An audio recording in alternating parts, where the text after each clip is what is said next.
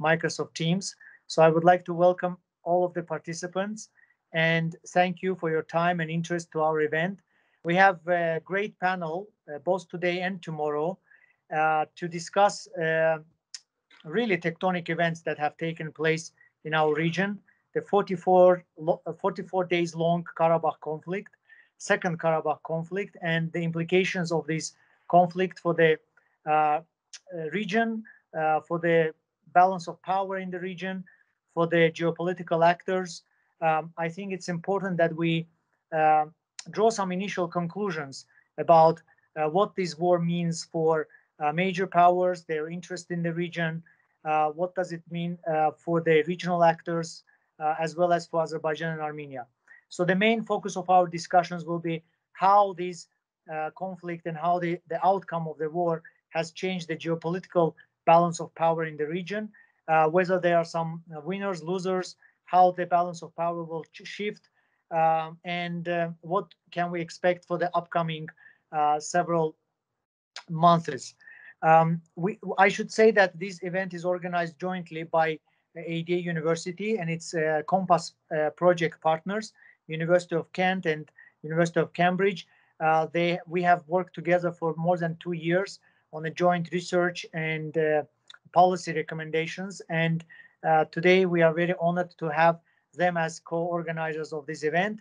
Let me pass the floor to Dr. Yelena Karastelova from University of Kent. She is the primary coordinator of this research project, and she will also give her own perspective on the war and implications of the war. And then after her, I will introduce the other panelists as well. Dr. Yelena Karastelova, the floor is yours.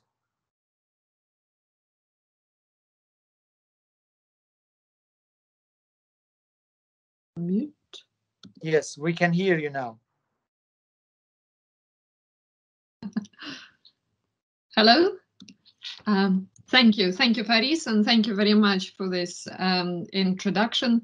Just to say, it is my particular pleasure and privilege to begin this very timely and very important webinar organized by our excellent ADA University team and in partnership with the Compass project. Just to say that we are now coming to the final year, the 4th year of the Compass project, which aims at growing capacity of all of us, meaning the 6 universities, both Kent, Cambridge, but also our wonderful, excellent regional partners, including ADA University in the first place, and then, of course, Belarusian State University, University of World Economy and Diplomacy, and Tajik National University. So I hope, although it's the final year, I do hope that our partnership will continue as we will be looking into new beginnings under other future projects, but also continuing our partnership under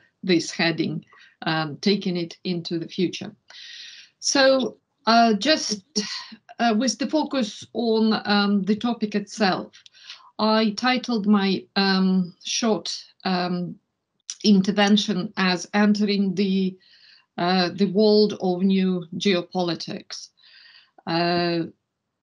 which in my books I see as a new worrying development, because many of us thought that with the end of the Cold War and major change in the 1990s, when the issues of sovereignty were more or less addressed in most cases in Europe, and later on in 2000s, with the rise of international community and increasing cooperation on global issues, for example, climate change or sustainable development goals that, for example, our global project also addresses.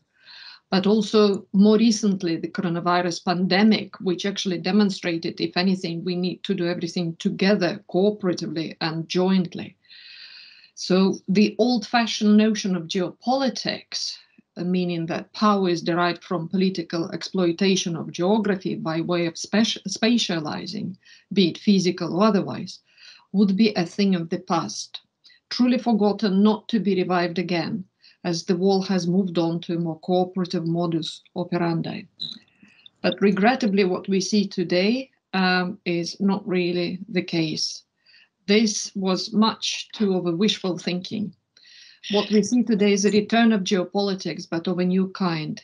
It is clear, for example, that even when the US discourse focused on making America great again, it was still part and parcel of the superpower repositioning, carving a single space for itself in global trading, or a global denial of climate change or threat of the coronavirus. China, as the other global player, was more creative in this particular sense, spatializing its influence via Belt and Road Initiative technologies, and now, as we can see, being impacted by coronavirus, but also global developments, is now rethinking about its strategy altogether. Russia, on the other hand, has been pursuing the geopolitical strategy in a very old-fashioned way, even a physical continuation to relying on the divide and rule principle. And what we see more recently with the appointment of the new European Commission is also that the EU has joined the ranks, with the Commission announcing its geopolitical strategic course of action, which connotes, in the words of the Commission, an approach to distributing military and economic power to increase its global presence, which, however, was conspicuously missing in the South Caucasus and in this particular, in more recent events, basically falling between the stools. So while sounding familiar, this new type of geopolitics used by major players in the world to, once again, to spatialize the international politics and to the space around them without much, sometimes often without much consideration of the voices in between, basically it has some new features. In particular, more skillful creative means of spatializing using technologies, cyber and also economic means. But I think what is more conspicuous here is the lack of leadership and is the lack of creative vision for the future. Because we still see that it is very much about projecting hard power and flexing muscles, which means that it's the game, but taken on a new level plane, whereby it is less about leadership, but it is actually more responding to the action of the other, which in the new world, increasingly globalizing world, actually is very much a step back. But also the implications are very serious of this new old geopolitics, meaning that it is a step back and a return to competition and confrontation rather than cooperation, but also for small states who are caught in between. They essentially begin to develop, or essentially beginning to develop their voice and aspirations for the future. It becomes a piecemeal in their struggle for survival. So what I say here, I can hear voices that, sorry. What I say here, just to conclude my short presentation, is that especially in Azerbaijan case, having survived this hard, difficult,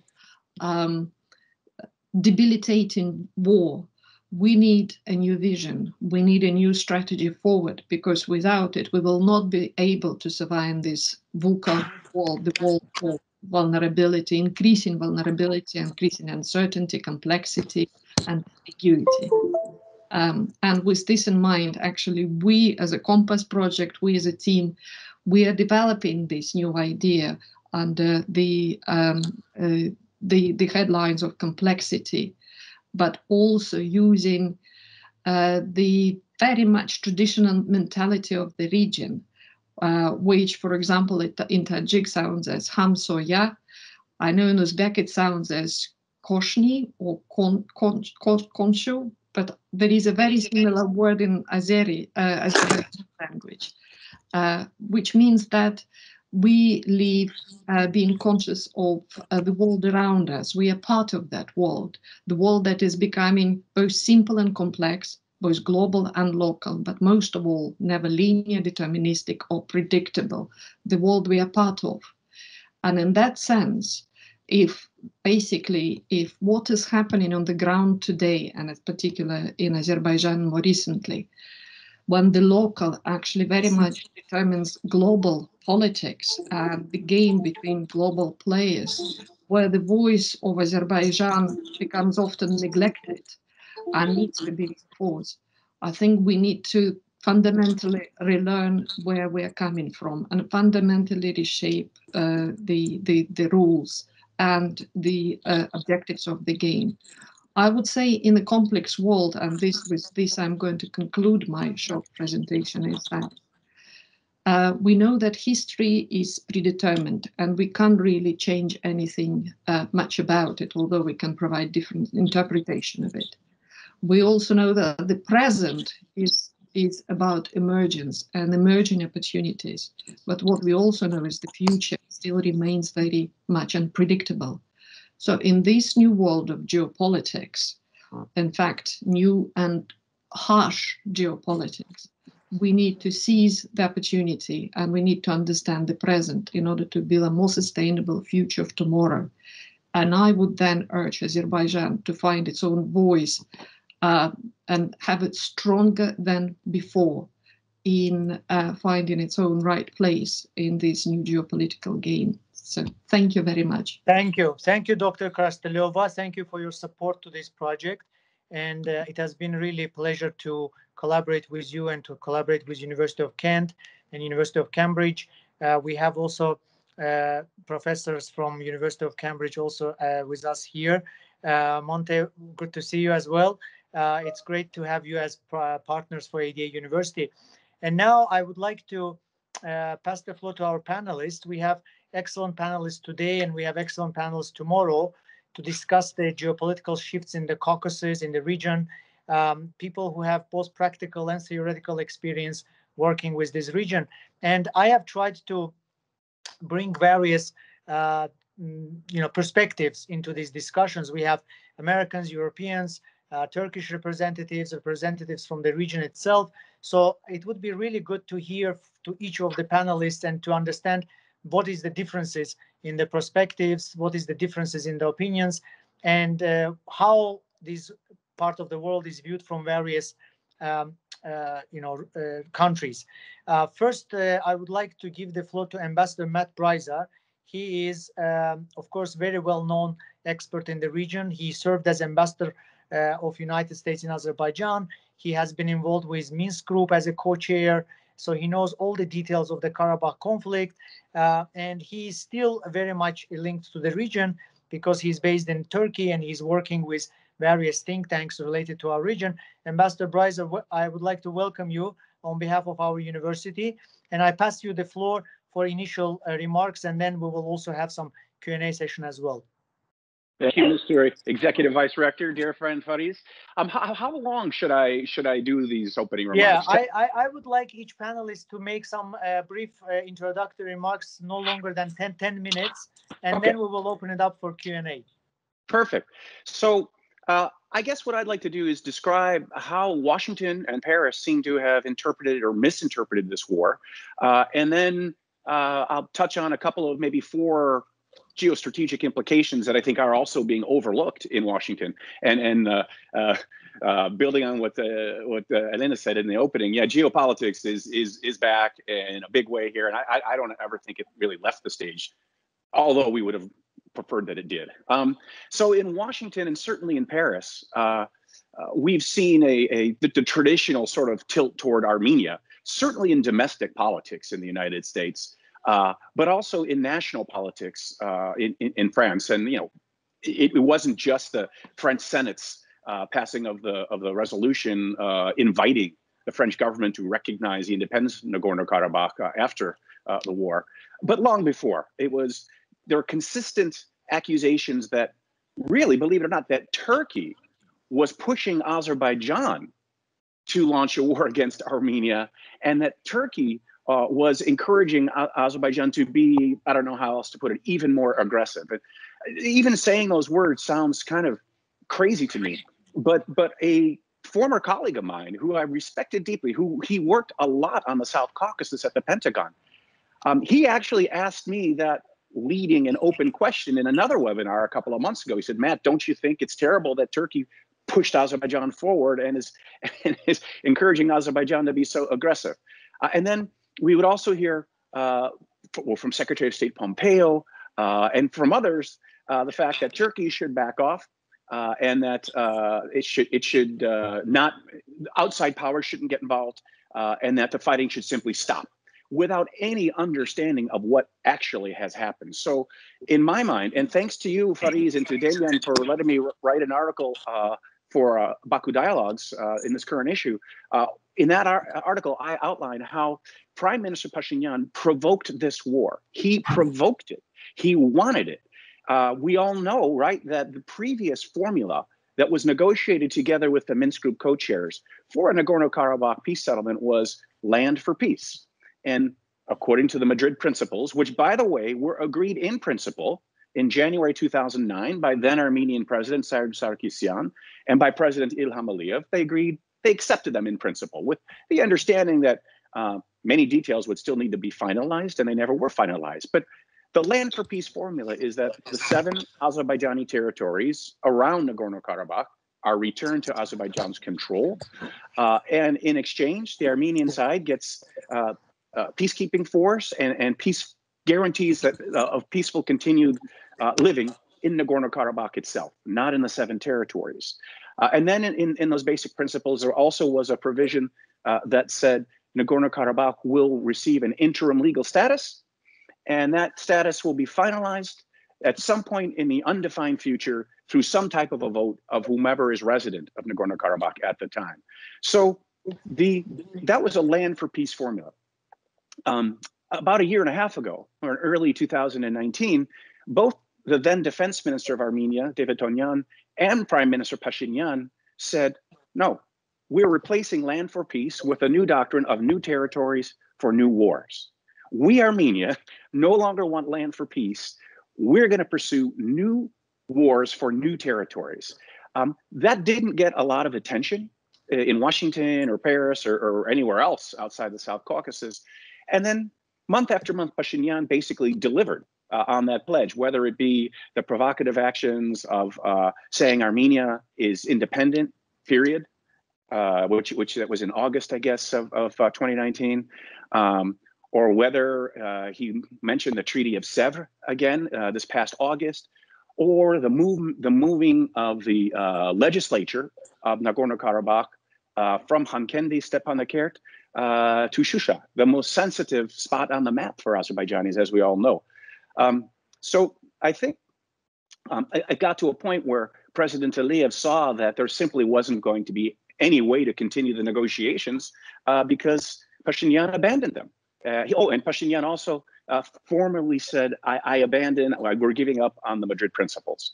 And so we got the war. So now geopolitically, what does it all mean? Well, one, geopolitically, the November 9-10 agreement, I think, lays the foundation for a period of stability. Because the points in that declaration or statement are essentially the basic principles that, again, both parties had agreed to in January 2009 in principle, minus any possibility for a change in the status of Nagorno-Karabakh. So for now, as we look into the future, a flashpoint in the South Caucasus has been removed. Granted, the Armenians who remain in Nagorno-Karabakh for whatever period of time, they will eventually want to or will demand that the status of Nagorno-Karabakh be put back on the table. France is already pushing for that. But I don't see any chance in the near future that Azerbaijan will agree to that. Why would it? As President Putin said in his amazing interview that he did shortly after the war, he said on October 19 and 20, I had a conversation with both President Aliyev and Prime Minister Pashinyan. President Aliyev agreed to stop the fighting as long as Azerbaijan would be able to retain Shusha. The same proposal was put to Pashinyan by Putin, and Putin said Pashinyan would not agree. Pashinyan said we'll continue fighting because we can't accept the return of Azerbaijani internally displaced persons to Shusha. And Putin himself says in this interview, I couldn't figure out why he didn't accept this offer. the fighting continued, and it was very costly for Armenia because due to their dramatic military defeat, their diplomatic defeat was even greater because they lost, again, any possibility of negotiations to change Nagorno-Karabakh's legal status. So that's one, I think, important regional geopolitical outcome. The Nagorno-Karabakh conflict, for all intents and purposes, for now, has become more a nettlesome and difficult political problem rather than a conflict in which military operations are likely. So the Nagorno-Karabakh conflict, in a way, in that sense, is akin to the Cyprus question. There's not going to be any major military activity on Cyprus, but it's a difficult political question that is, frankly, geopolitically annoying. Another huge geopolitical development is the fact that Russia and Turkey have obviously filled the diplomatic vacuum in Azerbaijan. And that came about, in my mind at least, after the July military operations pretty far from Nagorno-Karabakh, but along the Armenia-Azerbaijani border. The US and France, the other two co-chairs, didn't really react at all. But Russia, shortly after the military operations ended, as you recall, called snap military exercises with Armenia, including with troops from Russia's 102nd Army base at Gyumri, Armenia. And then Turkey followed suit shortly thereafter with military exercises with Azerbaijan. And it was clear the way the diplomatic posturing was going. Russia and Turkey had filled that diplomatic vacuum in Azerbaijan and in the South Caucasus. That's a big deal. So it means the US has been totally sidelined. France has sidelined itself. I hope in the Biden administration, President Biden's and Secretary of State designate Anthony Blinken's systematic and strategic way that they look at international relations will make the South Caucasus, again, a prominent issue on the presidential agenda. But who knows what's going to happen. Continuing with this Russia and Turkey geopolitical change. So Russia now has what it's wanted for decades, which is a military presence, a bigger military presence than just at Gabala, with a peacekeeping force that is actually quite a bit stronger than your typical peacekeeping force. And some analysts think Russia is trying to set up a protectorate in the future, sort of like in Abkhazia and South Ossetia. That said, the peacekeeping task of Russia at that moment in time on November 9, 10, required a heavy peacekeeping contingent, I would argue, because the fighting, the troops had just stopped fighting. We just saw, a week and a half ago, how the Armenian, either regular or irregular forces attacked Azerbaijani forces near Hadrut. The Russian peacekeepers intervened. So you need a heavy Russian peacekeeping force. But now Russia does have this geopolitical tool of a heavy peacekeeping force that it will probably strengthen. And it can use, and hopefully not in equally nefarious ways, it's used peacekeepers in Georgia and Moldova. But that's all counterbalanced by the presence of Turkish peacekeepers. Turkish peacekeepers from maybe Washington's or Paris perspective maybe aren't a positive phenomenon right now because of how terrible US-Turkey relations have become and France-Turkey relations have become. But from Russia's perspective, Turkish troops are NATO troops. So NATO has a military presence on the ground in Azerbaijan that provides some sort of a countervailing force or counterbalance to the Russian peacekeepers. Granted, the Turkish peacekeepers at this point are only conducting mine clearing activities, and then they will be the personnel together with the Russians in the peacekeeping center. But President Erdogan has made clear there are going to be more Turkish peacekeeping troops on the ground in Azerbaijan, and Russia doesn't get a vote. So that's a big geopolitical shift. And finally, my last point is the ninth point, the final point of the November 9-10 statement makes a dramatic commitment by all parties to reopen all transit routes that have been closed. That means Armenia, Azerbaijan, and that means Armenia, Turkey, eventually. And just imagine when there's that corridor that links Nakhchivan across Megri district in Armenia to the rest of Azerbaijan. Imagine how that can be used to change the geopolitical dynamic in a more positive way. I mean, immediately, Nakhchivan will be much less dependent on Iran. That's something not appreciated at all yet in Washington, or in Paris for that matter. Number two, Armenia can now be integrated into new infrastructure projects that pass them by. I live in the private sector now here in Turkey. I'm on the board of an energy company here, and we're already hearing about commercial plans, maybe to build a natural gas pipeline through that corridor, along with the railroad from Turkey. I'm sure there'll be a new road that's built. So this corridor from the Caspian Sea, Azerbaijan, Georgia, into Turkey, to the Black Sea, to the Mediterranean Sea, it could now also include Armenia. And that then also will provide a geopolitical counterbalance to Russia's presence in a much stronger way now on Azerbaijani territory. Thank you. Thank you. Thank you, Ambassador Breiser. This is excellent analysis. And two very important sentences caught my attention. One was about the word, you used the word sidelined. France and US feel sidelined.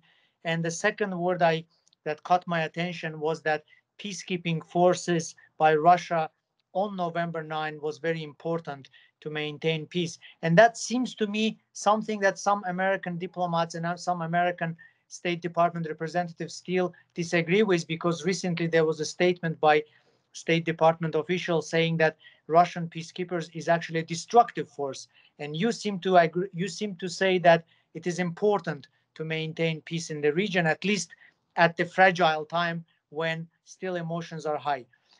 We will come back to this issue. Now I would like to pass the floor to Ambassador Farid Shafiev, who is our adjunct faculty. But of course, this is not his full-time job. His full-time job is he is the director of Baku-based Center for International Relations or International Affairs. And previously, as you know, Ambassador Farid Shafiev was Azerbaijan's diplomat, ambassador in Czech Republic and Canada. And I think that it is important for us to hear his perspective as well. Ambassador Shafiev, the floor is yours. Thank you, Faris, and I would like also to greet all our colleagues and friends here, the students, experts, the diplomats. I know some of the diplomats joined, and thank you for organizing this timely event with a very important topic. I'll try not to repeat what's been told before me. And rather, I would probably focus on speaking about the geopolitics, because it's indeed very extensive topic, starting in United States elections, the European Union, Brexit, China, Russia, but rather let's focus what's going on in our region. And indeed, we are dealing with new geopolitical realities, as you mentioned, Faris, after the Second Karabakh War.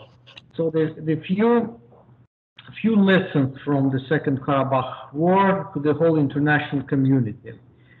The first lesson that, the situation which led, the Ambassador Breiser already gave the picture how we came to that situation, so I'm not going to repeat that, just to tell that the situation when we had no peace, no war, the situation when we had on one hand United Nations security resolutions demanding the withdrawal of Armenian troops. On the other hand, we've seen complete ignorance and lack of pressure on Armenia from the international community, from the major regional and global players to abide to the spirit and letters of the UN Security Council resolutions, led eventually to the war.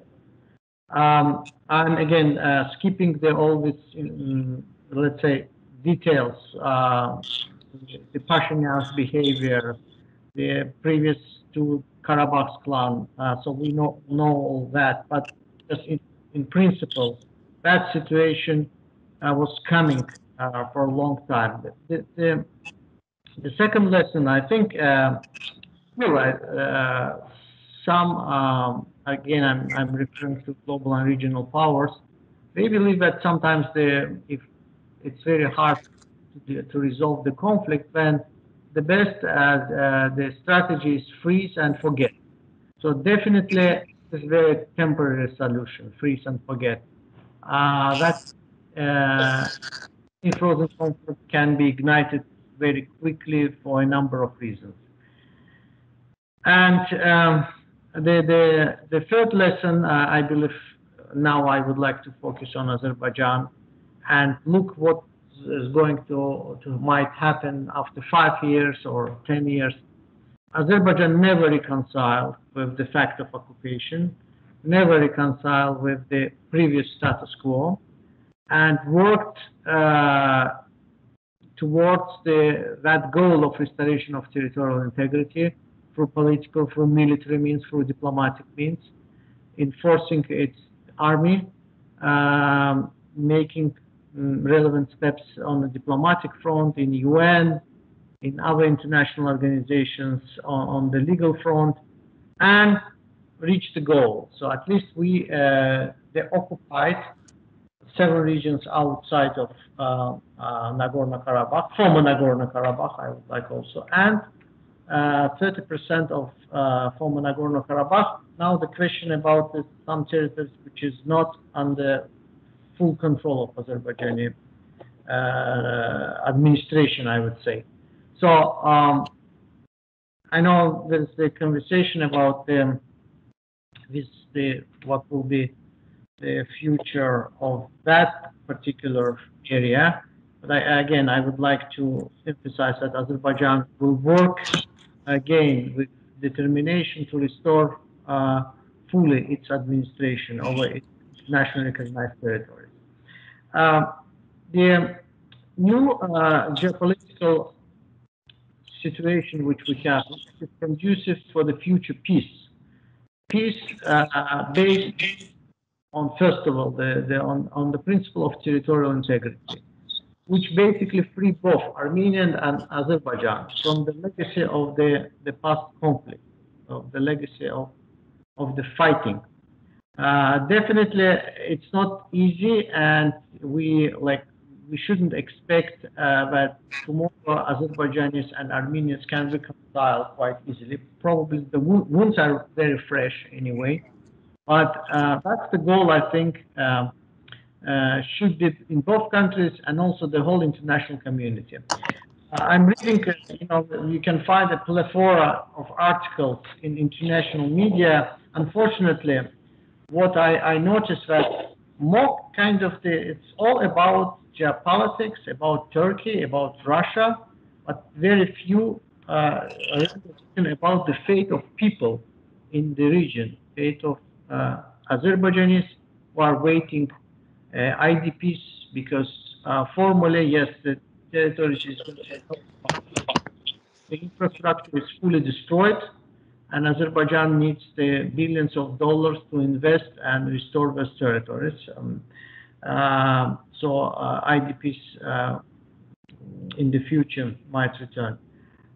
But situation in Armenia is not bright either. Unfortunately, the society remained the hostage of this irredentist project, Great Armenia, and claim on Nagorno-Karabakh is also part of that claim. And here, the Ambassador Braiza already mentioned the decision of France and some others. Unfortunately, this myopic vision, France is more interested in its own geopolitical game, its own rivalry with Turkey, rather than in the fate of Armenians. And what indeed the whole situation, Armenian lobby invested millions of dollars in these irredentist projects, and now it's fully gone. I mean, all this investment gone. Armenian people did not benefit from this project. So I would say that, and we know that for 20 years Armenia was ruled by the clan warlords, Kocharian and Sarkisian. They embezzled funds. We see in what shape was the Armenian army. But that's the one side of the coin. The other side of the coin is the nationalist Armenian lobby groups like ANCA, Armenian Assembly of America, the lobby groups in France, in some other countries. They are not really thinking in a long term about the Armenians' geography and Armenians as a people who continue to immigrate from Armenia. So despite 27 years of occupation, Armenia didn't become richer. Armenian people, in terms of demography, did not become bigger in digits, in numbers of population. So basically, that's the policy is fully bankrupt. And what indeed international community and global players, European Union, can do is to convince Armenian political and leadership to work with the political, with the elite, with the intellectuals in Armenia, to work to restore the normal relationship with Turkey and Azerbaijan. Of course, Azerbaijan also has to do some homework. I'm speaking about the restoration of occupied territories, but also maybe slowly we have to work towards the reconciliation efforts and future coexistence of Armenians. Okay. I will finish my remarks. Yes. Thank you, Ambassador Shafiev. I really like how you ended your presentation with the future focus on reconciliation, because I recently saw a few Armenians writing along the same lines and saying that the future of region is not in revenge but in reconciliation. But one question for you to keep in mind when we reach Q&A session is whether Azerbaijan is putting itself in risk by in a situation when Western influence is decreasing in the region. Can we expect that declining Western influence in the region or Western participation in the region will eventually put Azerbaijan's national security at risk? So please keep that question in mind when we reach Q&A session. Now I would like to pass the floor to another very good friend of our university, Dr. Svante Kornel. Dr. Svante Kornel is dividing his time between Sweden and US. He is director of Central Asia Caucasus Institute, but he also spends a lot of time in Sweden at Institute of Security and Development.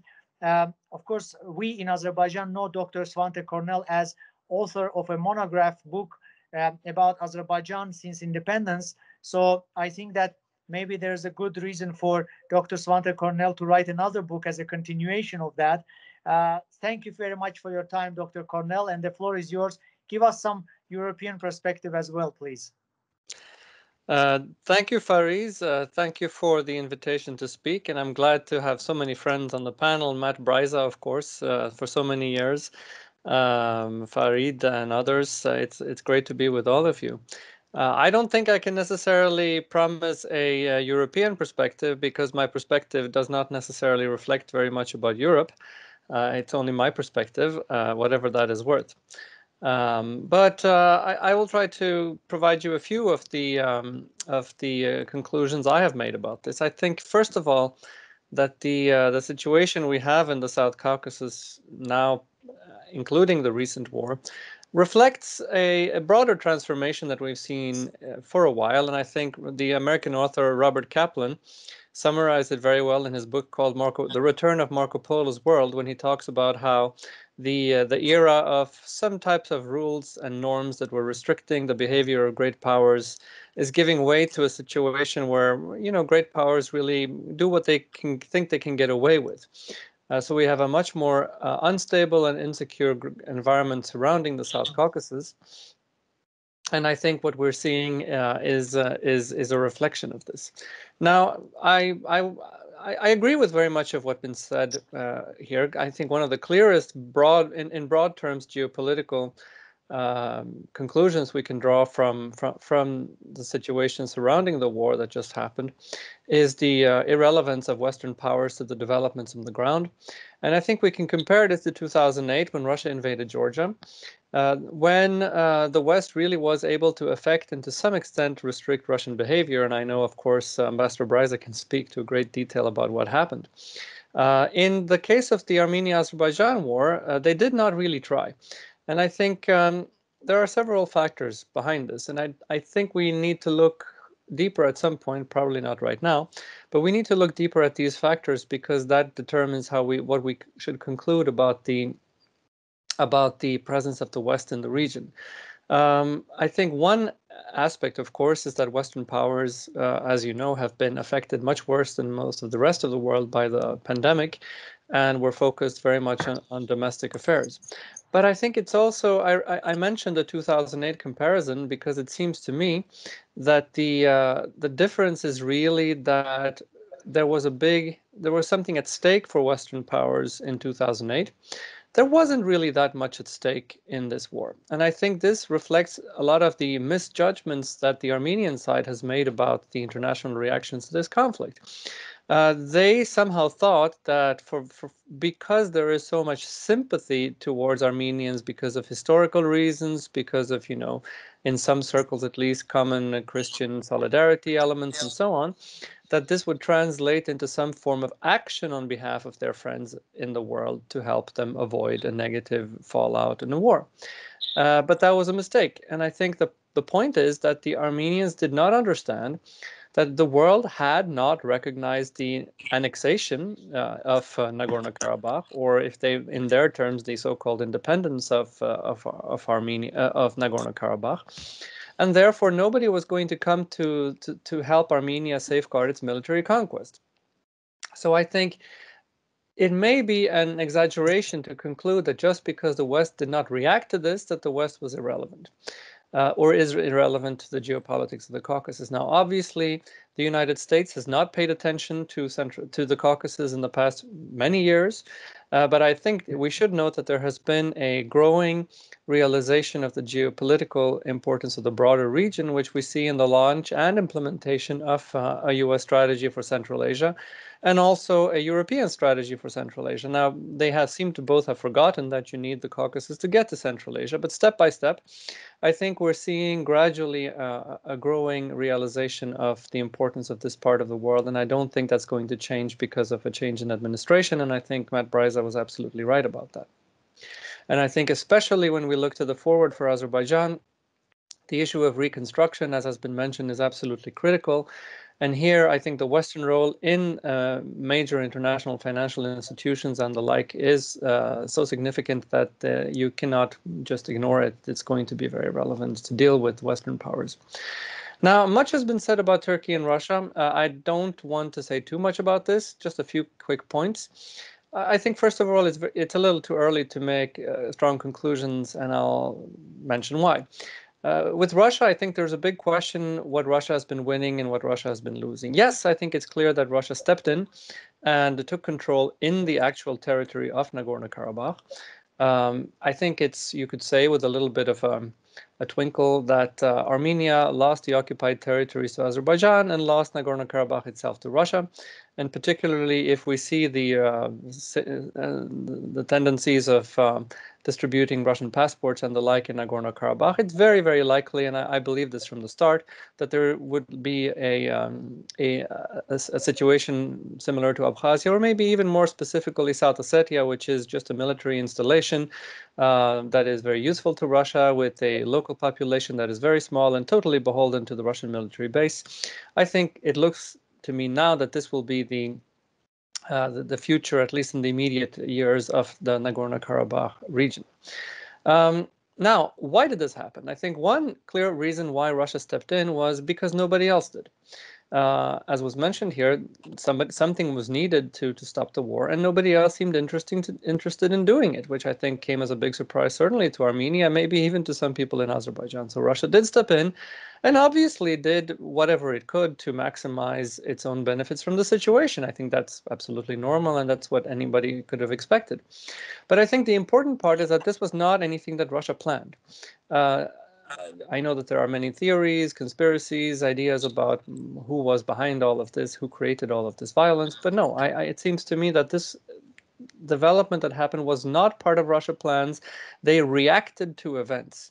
They were not drivers of events. And I think the important part to remember is that Russia's ambition is always to be the driver of events in this part of the world and not to be the one that's reacting to events. And if you look at it from this point of view, everything that's happening in the region, in Belarus, in Kyrgyzstan, and even if you go back to what's happened in Ukraine, what's happened in Georgia in the past 10, 12 years, all of this are elements of Russia reacting to events that it was unable to control. I usually put it a little bit, maybe it's an exaggeration, but to say that, well, Russia wanted Georgia. They lost Georgia, so they grabbed Abkhazia and South Ossetia. Russia wanted Ukraine. Well, they couldn't have Ukraine, they understood, with the Euromaidan, so they grabbed Crimea and they grabbed as much as they could of the Donbass. And similarly here, Russia wants to have influence and control over the whole of the South Caucasus, including Armenia and Azerbaijan. Well, that didn't work out, so they just grab what they can grab, which in this case happens to be Nagorno-Karabakh. So I think we have to wait and see, but it seems to me that we should not necessarily conclude that Russia has won a lot in terms of influence. It doesn't seem to me that if you go around in Baku, you don't see Russian flags, you see Turkish flags, you see some Pakistani flags, some Israeli flags, you do not see Russian flags. And certainly in Armenia, the feeling of being left hang out to dry by the Russians is very palpable. Now on Turkey, I think it's much more clear that Turkey has made gains and established itself as a clear force of influence in the region. I also think we have to be a little bit cautious, and we have to be cautious mainly because we see very serious structural weaknesses in Turkey, not least on the economic front. And I think as much as I have been personally very much a critic of many of the domestic policies of President Erdogan, but I think it is clear that Turkey played I think on the whole, a constructive role in this conflict in order to help Azerbaijan effectively, as the president has mentioned many times, implement UN Security Council resolutions. I wish it didn't have to happen through war, but I don't find any reason to fault Turkey for its behavior. I think the Western overreaction, and in many ways the Western negative reaction to Azerbaijan, had a lot to do with the general, how should I put it, the general antipathy towards President Erdogan, which unfortunately he has brought onto himself by many of his statements and a lot of his behaviors in other areas. And we see to a certain extent that there is a price for Azerbaijan to be paid by being very closely affiliated with Erdogan. I think that's a price worth paying for Azerbaijan, by the way, but I think it's something we have to be aware of. Now, the situation in the Turkish economy is extremely serious, as anybody living in Turkey can tell you, and I think Azerbaijan has to be prepared. And I want to be very clear. I am not a critic of Turkish policy. I think Turkey and Azerbaijan should be very close allies, but I think Azerbaijan has to be aware of the risks that what could happen if there is a deep economic crisis in Turkey. That could create a situation in which Azerbaijan suddenly is left without Turkish support because Turkey has to focus on domestic developments. I don't think this has to happen, but I think Azerbaijani policymakers have to factor in the possibility that this is quite a big possibility. This could happen. It doesn't have to happen, but it could. Now, obviously, you don't have to go back to 1919 when there was a clear precedent for this, when obviously Azerbaijan had a very close alliance with the Ottoman Empire at the time. Then the empire collapsed, and we know what happened. I don't suggest that anything like this is going to happen again, but I think Azerbaijan has to be aware, and I think Azerbaijan is aware that yes, Turkey is its biggest friend, its biggest ally, but it has to stand on its own legs, and it cannot rely on anybody, be it Turkey or be it anybody else, because anything can happen, and it's a very unpredictable world. Now, let me finish by saying a few words about what I think is the biggest, the biggest conclusion that I draw from the developments that we have seen. And that is, if you will, the agency of local states. Now, back to many of us knew Zbigniew Brzezinski and his book, The Grand Chessboard. And I think we have all continued to view the region from the prism, if you will, of a grand chessboard. Now, the problem with the chessboard analogy is that who are the players and who are the pieces on the chessboard? And we have still, a lot of us, at least outside of the region, have a view of the geopolitics of the Caucasus, of Central Asia, of broader Eurasia, as the geopolitics of a chessboard where the big powers are playing a game and the smaller countries are just pawns on the board. And we forget that the pieces of the chessboard are very much alive, and that they have agency. They are drivers of events very frequently. And I think what we're seeing now in certain ways, I think this war was a clear evidence of this. I completely agree with the analysis that's been made here that Mr. Pashinyan had agency in the terms that it wasn't Russia that pushed Armenia towards making all these miscalculations that led to the war. It was Armenian decision makers themselves. And I think even this happened against Russian wishes. More importantly, it was the agency of Azerbaijan that ended the status quo and, if you will, restored territorial integrity to the country. Similarly, we look east, we see the same thing happening in Central Asia, which is that at least two states have shown an incredible amount of agency, which is Kazakhstan and Uzbekistan, how they have begun to take charge of their region. Central Asia is no longer a place where we can just talk about, the Russians, the Chinese, the Indians, the Iranians, the Americans, or whoever else playing a game. The main actors in Central Asia, I would say today, are the two large countries of Central Asia, particularly because they are cooperating with one another. They are trying to build institutions of regional cooperation, and they are in principle forcing external powers to try to use the smaller countries in order to slow that down and to if you would, divide and rule the way they always have. I mentioned this because I think what we're seeing in Central Asia and the Caucasus is that there are now 3 countries that can really be termed mid-sized countries that are independent powers that have a strong ability to be drivers of events and to determine developments. Because remember, great powers have a lot on their plate. They have a lot of domestic things. They have a lot of other areas outside South Caucasus and Central Asia that they have to care about. And if you are in the region and if you have your own resources, you are focused 100% all the time on your region. The outsiders are not. Even the Russians, even the Chinese, the Turks, and the Iranians. Which means I think we have now a situation in which Kazakhstan, Uzbekistan, and Azerbaijan are really 3 powers that have proven themselves to be actors and drivers of events in the region. And I think this war definitely made, I think one of the biggest accomplishments of Azerbaijan is making clear to everybody that Azerbaijan, if you will, creates its own future and doesn't allow anybody else to do that. Now, obviously, there's a bifurcation in the region because this is not true for all the regional states. Smaller states are still weak. Some of them are still beholden to outside powers or can be easily destabilized by outside powers. But I think increasingly, and I see signs of this, that Azerbaijan is increasingly interested in its relationship with Central Asian states and acting together with countries like Uzbekistan and Kazakhstan. It's possible to take charge of your own region rather than having outsiders do it. Thank you. Okay. Thank you so much, Dr. Svante Cornell. And I really like your point about the mid powers. I think that is very correct for our region, at least, middle powers. And you made a very important point also about the international institutions, financial institutions, which reconstruction works. And it seems to me that Azerbaijan is holding a lot of anger towards some European powers, especially France, but also US, for its double standards. And I think that somehow the future participation of these Western powers in the international financial institutions and reconstruction works should not be forgotten. So I like that point. And even there's a lot of media reports in Azerbaijan that some Western powers will not be even allowed to participate in the reconstruction works. So I read it on a daily basis. Thank you so much for your intervention. We have one of the participants sharing his personal emails here. I think he doesn't realize that we can read his personal mails. That's very risky. So please turn off your screen. Now it is my great honor to introduce our last but not least panelist, Dr. Ayça Ergün from Middle East Technical University, another our partner institution and partner professor. She has been coming to ADA University to teach, to train, and we're very happy and very lucky that she has joined our panel to give us a bit of Turkish perspective. Dr. Ayça Ergün, the floor is yours. Oh, thanks a lot. Thanks a lot for the invitation. I feel like I'm on the ADA campus as of now. So it's a great pleasure to see all of you, some of you on the screen, and talk about the fate of the South Caucasus and fate of Azerbaijan, actually, which I believe all of us love.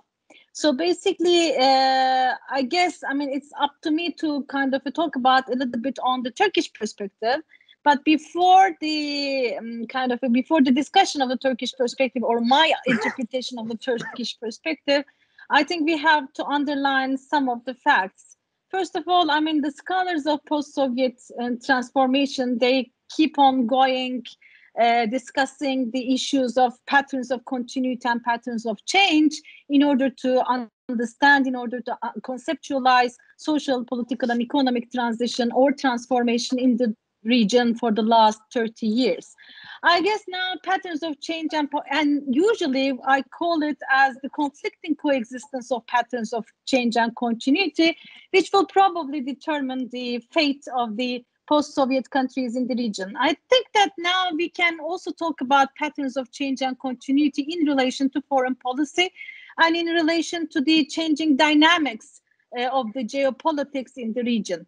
So we first, I think, have to underline the fact that after the Second Karabakh War, Azerbaijan consolidated its statehood and it consolidated its nationhood, and I think it will kind of provide a basis for Azerbaijan to have better integration to the political economic structures of the Western world. I mean, through Baku-Tbilisi pipeline and mainly the transportation project, it's also well integrated, but with this trust and belief in the consolidated nationhood and statehood, I think Azerbaijan became much more independent actor who also creates mutual dependence with the other regional actors, particularly with Turkey, that I will be talking about later on. As you all know, I mean, the nature of the relationship between these two countries, between Azerbaijan and Turkey, is usually referred to as one nation, two states. And I guess the Second Karabakh War provided the basis or paved the way to the reinterpretation of this discourse or reinterpretation of this motto. I think both countries, obviously, they enjoyed quite privileged and special relationship at the societal level, at the political elite level, at the economic level, at the cultural level that we all know. But I think that, I mean, the Karabakh War, the Second Karabakh War actually changed the nature of the bilateral relationship between Turkey and Azerbaijan, which will have a very influential role in shaping the geopolitics or the geostrategical position within the South Caucasus in general. I think that, I mean, the nature of the relationships are now much more deepened. They are more special, they are more exceptional, and they are more privileged. So I'm not only talking about the role and political and moral support provided by Turkey to Azerbaijan in the Second Karabakh War, but I would like to underline what has changed in the last 30 years. So basically, Turkey's support to Azerbaijan and Turkey's denial to build up the bilateral relationships with Armenia is something obvious, is something that we know already. However, I think Turkey redefined its role through its involvement to the Second Karabakh War. It redefined its role in the South Caucasus in three respects. One is Turkey decided to become more proactive. You may say that it was an active actor anyway, which I wouldn't agree. Yes, it has provided a lot of support, moral, political support, all regional and international platforms to Azerbaijan on the issue of Nagorno-Karabakh. That we know. The diplomats collaborated a lot, propagated a lot. But I think this is the first time in Turkish foreign policy that Turkey took a more proactive role, even before Russia to get into the conflict or into the discourse or into the discussions of the conflict. So this is something new in Turkish foreign policy. It is new because, I mean, the former Soviet Union or the post-Soviet countries, they have been agenda, they were part of the Turkish foreign policy agenda, but it never became a kind of an area of priority. So obviously, in this respect, Azerbaijan or the bilateral relationship with Azerbaijan is an exception. That is true. However, particularly in the last 20 years, even before, actually, I wouldn't say that this was the first priority for Turkish foreign policy. Of course, the bilateral relations with Azerbaijan is an exception. So I think Turkey created its own place or reinterpreted its own place and status in the region by becoming more proactive in the Second Karabakh War. And it can be seen not only at the political elite level. So, I mean, it's quite a well-known knowledge that public opinion, they support each other, they like each other, all these discourses of brotherhood and sisterhood, etc. I think that for the first time in the last 30 years, since the declaration of independence of Azerbaijan, public opinion in Turkey kind of restored its image, its perception about Azerbaijan through the Second Karabakh War. So basically, there is this full coverage of the war in Turkish televisions, in all TV channels. Ordinary people, kind of, doctors, students, they were really active in social media. So basically, it's kind of an instinctive initiative on part of the Turkish people to support Azerbaijan in the Second Karabakh War. So I think this is the basis of the exceptional relationship. It is not the political elite initiative.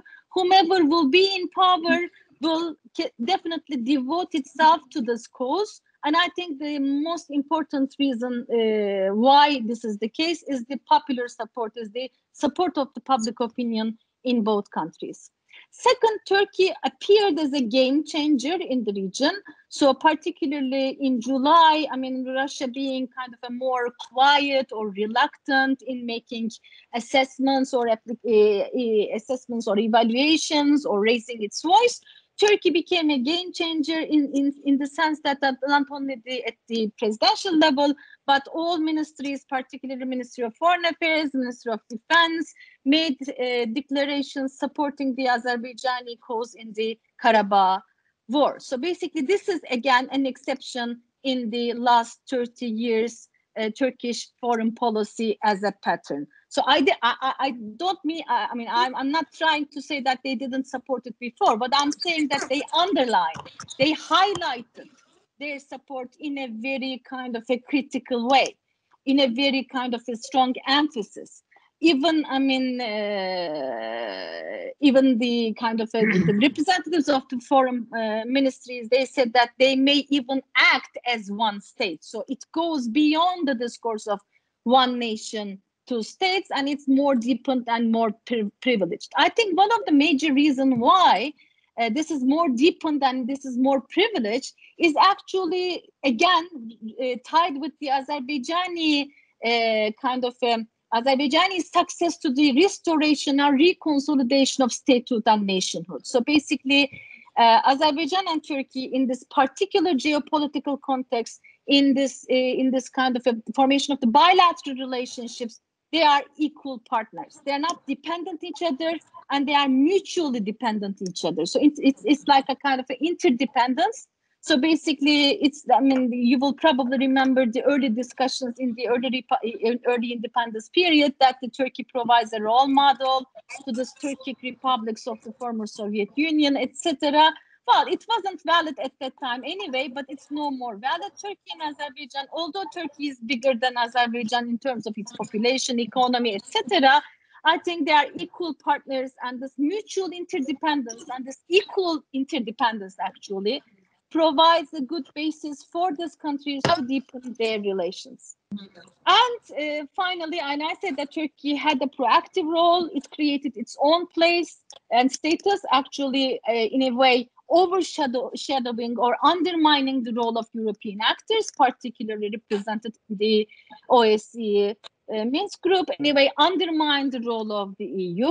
And we also mentioned, the other speakers also mentioned the invisibility of the United States in the region due to coronavirus, due to the elections in the United States, etc. And finally, I think it was a test for Turkish foreign policy to restore or to create its status in the region. So basically, Turkey became a proactive actor, Turkey became a game changer, and it was a test whether it will be able to kind of to have a great influence in shaping the dynamics within the region. I think, I mean, Turkish foreign policy succeeded quite well in this respect. So the tone has changed, the content is deepened, so the Turkish involvement in the region, this way or another, will increase. And I guess, I mean, Turks and Azerbaijanis, they share a common memory. I mean, they have this historical memory. Of course, they have similarities, differences, etc. But I think this memory the memory factor was much more relevant for the Azerbaijani side due to the Turkish support in the early 20th century. Fine. But on the other hand, I think both Turkish political elite and the Turkish public opinion now see, I mean, acknowledge the memory side, shared memory side, and again, shared enemy side as well. But also, I think there is this new concept of shared future. So basically, this is something very new in Turkish public opinion and Turkish political elite discourse. We actually, in a way, in both parties took granted the kind of good relations, the privileged relations, the exceptional relations. But I think now both countries, they do see that they have to invest more in developing, in deepening these type of relationships through cultural policies, through giant economic projects, through probably integrating more Georgia into this infrastructural kind of mechanisms or bigger projects. And I think, I would say that what has changed is that both countries who used to share the common enemy and common kind of a memory, partly common history, now are willing to share common destiny, common future. I think this is something new on the basis of mutual dependence, interdependence, and on the basis of trust. I think trust issue is very important, particularly after Turkey's endeavor, I will say, of the normalization of the relationship with Armenia. This was a project, this was a vision which has failed, obviously, and actually I think, and obviously violated a little bit the trust issue in between the countries, and I think this trust is now, this mutual dependence and trust is now restored. So basically, as far as, and also kind of, and I think, to conclude, I think that the nature of the relationship between these two countries will definitely determine the nature of the geopolitical or geostrategic priorities in the region. Of course, we have the Russian factor. For the last couple of years, Turkey has good relations with Russia, which is often described as competitive partnership. So in competitive partnership, you have kind of both positive and negative connotations, and I found it quite fragile. So you can compete at some point, and then you can collaborate in another point. So I think that in this type of relationship, interest matters, not necessarily trust. So basically, again, in this triangular relationship between Russia, Turkey, and Azerbaijan, actually will be kind of quite important in shaping the geopolitical priorities in the region.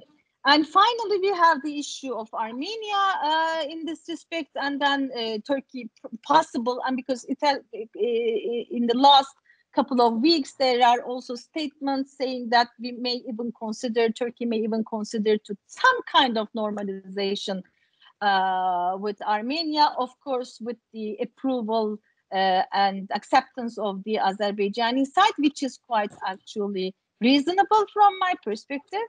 But also we have to think, I think, and we also have to underline the restoration of the Russian factor in the region, in the South Caucasus, this way or another.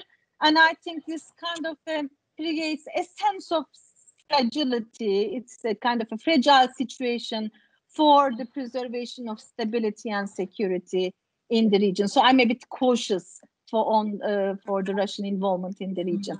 I think this is what I would say as of now. Yeah. I will be more than happy to reply your questions in the question. Thank you, Dr. Ayça Ergün. Thank you, Dr. Ayça Ergün, for your comments. The ending of Dr. Svante Kornel's presentation was a little bit scary for me because he focused on weakening economy of Turkey, but you seem to focus a lot on deepening relationship between Turkey and Azerbaijan and focusing on concrete projects. So I think that the situation is not as scary as maybe Dr. Kornel has described it. But at least in economic sense, Turkey does have certain vulnerabilities. That is true. We have a lot of questions on the chat, but I think most of them focus on the Minsk Group, the future of Minsk Group, the fate of the Minsk Group, whether France deserves a seat in the Minsk Group, whether there is a mandate or scope of work for Minsk Group to do. So maybe Ambassador Bryza will start this discussion because he has served in Minsk Group. He knows the dynamics, and maybe he can describe us what's going on inside of the Minsk Group now. Yeah, thank you so much, Faris. Yeah, first of all, as terrible as U.S.-Russian relations were in 2008, they were equally positive and collaborative. With regard to Georgia, I mean, they were equally positive and collaborative with regard to Nagorno-Karabakh. And I'll never forget having been, as Dr. Cornell said, I was very active in U.S. diplomacy during the Russian invasion of Georgia. And a month after the invasion, I was at a Minsk Group lunch with Foreign Minister Lavrov in Moscow. And to make a long story short, he made a couple of gestures that made me see, wow, we really are collaborative. We're creative in this Minsk Group, and Russia needs to be seen, or wants to be seen, not as a warmongering country now, but as having a role in the region and some sort of a quasi peacemaking role. And so that was, the Minsk Group was the vehicle for that happening. And we really were creative, brainstorm with Lavrov. Then President Medvedev was also creative and helpful. And so it's a shame that the Minsk Group is essentially dead now, because that's the reality. But it is a very useful forum when the co-chairs are behaving in an objective way. And so with France having tilted so dramatically toward Armenia, I just can't imagine how the Minsk Group can, in its current format, with these three particular co-chairs, who happen to be, by the way, the countries with the three largest Armenian diasporas in the world, I don't see how the Minsk Group can do anything constructive now, because it certainly won't be seen and will not be de facto objective and impartial. So that leaves the possibility of France being replaced by another Minsk Group member state. Couldn't be Turkey, even though Turkey, I know, would has long aspire to having a greater role, as Aicho was just saying. But who knows? It could be Germany. It could be the European Commission. And then also the Minsk Group, as we've all been saying, was really hamstrung. And as Dr. Cornell was saying, in particular during this conflict, it was absent. And so it was actually sad to me. It was sort of pathetic to see the U.S. and French co-chairs show up in Baku, whenever that was last week, and President Aliyev told it like it is. Like, why are you here? I didn't ask you to come here. In other words, you did nothing during the conflict. In fact, you were against Azerbaijan. What role could you possibly have? And the fact that they showed up without their Russian counterpart present said to me they were sort of angry, or they felt sort of wounded, and they were making a statement. They were showing the Russian co-chair, we'll go to Azerbaijan on our own because you went behind our back, basically to end the war. So then what could the Minsk Group do? I don't know.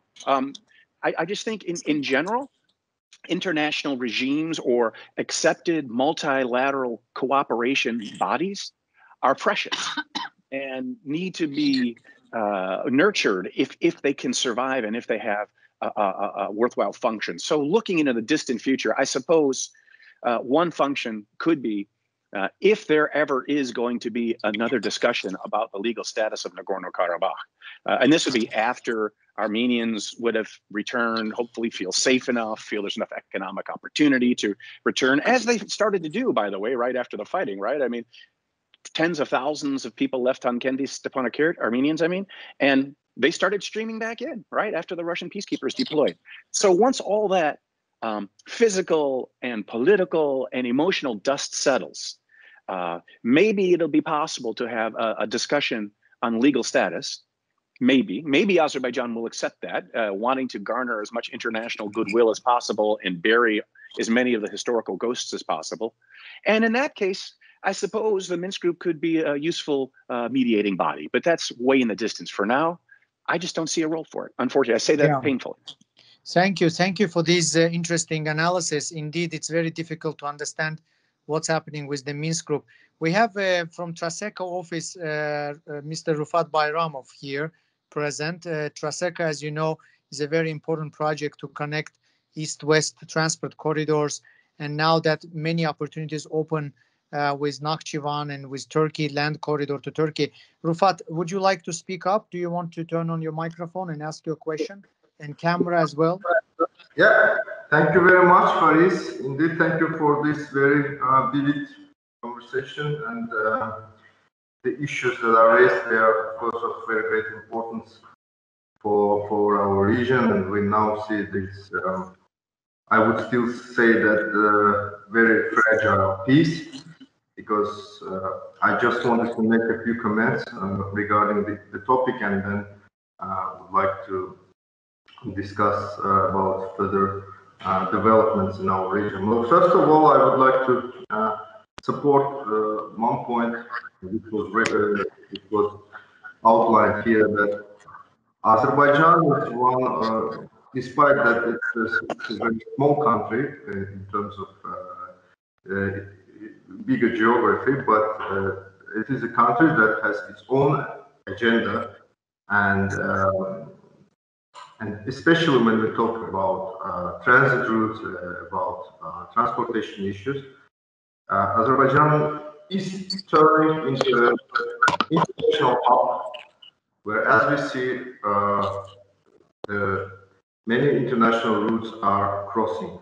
It's like north-south, east-west, and etc. Traseko, of course, is one of the greatest projects which was initiated at the end of the 19th and is still working and struggling to, how to say, to make this Great Silk Road one of the, let's say, most active routes in between Eastbourne and Westbourne. So I want to just to ask Mr. Bryce and maybe other speakers here about how do they assess this peace, because we know that Russia has somehow intervened in this process, and the latest statements of Mr. Putin, who is still saying that the status quo should be left till better times, let's say so, and we see the reaction of Armenia, which is also trying to put the status issue of Nagorno-Karabakh as a primary issue for their foreign policy, and like a topic of further negotiations. And of course, the position of Azerbaijan is absolutely different. So we do not accept any kind of status for Nagorno-Karabakh, because this is internationally recognized territory of Azerbaijan, and the issue was not even discussed before we gained control over the 7 districts which are surrounding the Nagorno-Karabakh. And okay, Rufat, we have shortage of time. Now we are talking about these corridors, which are also, of course, of great importance, and we know that the opening of Nakhchivan-Azerbaijan route will create, let's say, a new opportunity for Turkey to transport goods to Central Asia and vice versa. And of course, it will contribute to China's Silk Road project. So, what is the solution if we see that Minsk Group is dead, let's say, in its current state? Who can be substituted by France, or I mean, by whom can France be substituted, and what shall we do altogether to make this? Thank you, Rufat. Thank you for your intervention, but we have shortage of time. So the question is about, you asked a little bit about the Minsk Group, but the bigger question was about the just solution to the conflict, a fair solution to the conflict. Yes. Any of the speakers want to intervene or to pick up this question? Yeah. I think I've already answered that question. Yeah, maybe Dr. Svante Cornell, do you want to give your perspective? Well, first, I think it's going to take a long time before any real discussions on this can take place, because the process that Armenia is undergoing now is a very profound soul searching, I would say. I hope they land on the right side of this. I don't necessarily have any optimism on that issue. But I think what is really needed is a serious process of talks that resemble perhaps something like the Astana process over Syria, where there's a process in a place that is neutral, but that also understands both parties, and where people come and meet and they talk. And in the beginning, they will not do a lot of progress, but over time, they can deal with practicalities, technical issues. And now that there is no urgency over a certain period of time, they may eventually reach to more serious issues. I think that's what we should work towards. I don't see, I mean, this is something the Minsk Group could have worked for. I don't see how that's going to happen. Somebody has to take the initiative. And I mean, I know that the Kazakhs have volunteered. They would probably be a good a good choice. It may be too early, but I think all the surrounding powers should work towards such a process, because there are many issues that will arise, many issues that will need to be regulated, whether it be about trade, about anything from trade to the final issue of status, and it's the two parties will have to talk to each other. There is a need for a platform. I mean, the Geneva discussions between Russia and Georgia, nobody likes going there. They're not fun. Matt can probably tell you about that, but they fulfill a purpose because there was no other real arena for that type of talks. So I think something is needed, a long-term process, an ongoing process, a regular process, meeting maybe twice a year or so. But I don't see where it's going to come from at this point. Yes, as a platform, you are right, Dr. Carnell. But on the issue of insisting on the status issue, seems to me that some Western diplomats, retired diplomats, but also even current co-chairs, keep insisting on the status issue, whereas so many open wounds remain and so much sensitivities is in the region. But I don't understand why they keep pressing on the status issue and discussing of the status issue. I think that's the final issue at some point in the distant future, but that's not an issue for now. That's irrelevant now, actually. Nobody is even interested in talking about it. But I think there are many practical issues, from the transportation to the delimitation to peacekeeping to many different questions that will arise during the coming years that we're not even thinking about today. Yeah, we have here our staff member, editor of the Baku Dialogues Journal, Damian Krnevich. Damian, would you like to ask your question about the other regional powers such as Iran and Israel? You had a question on that. Go ahead. But we cannot hear you. Can you turn on your microphone?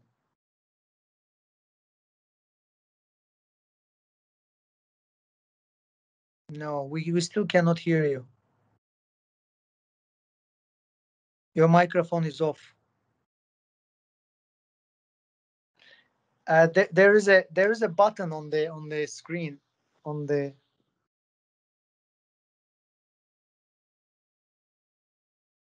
This is my wife's dream for this to happen to me. So I think that maybe Damian has a technical problem, but he asked a question in the chat about the Iran, whether Iran is on a losing side of the balance of power. You know, the border has changed with Azerbaijan. The ethnic Azerbaijanis in Iran are changing their attitude. The trade routes are changing. There's a direct access to Turkey now. So whether Iran is on a losing side, and also the increasing influence of Israel, maybe. So anyone can comment on this. Maybe Ayça, since you are from Turkey, and we saw a very interesting reaction from Iran to the President Erdogan's speech. Maybe you can comment on this, about Iran's position in the balance of power.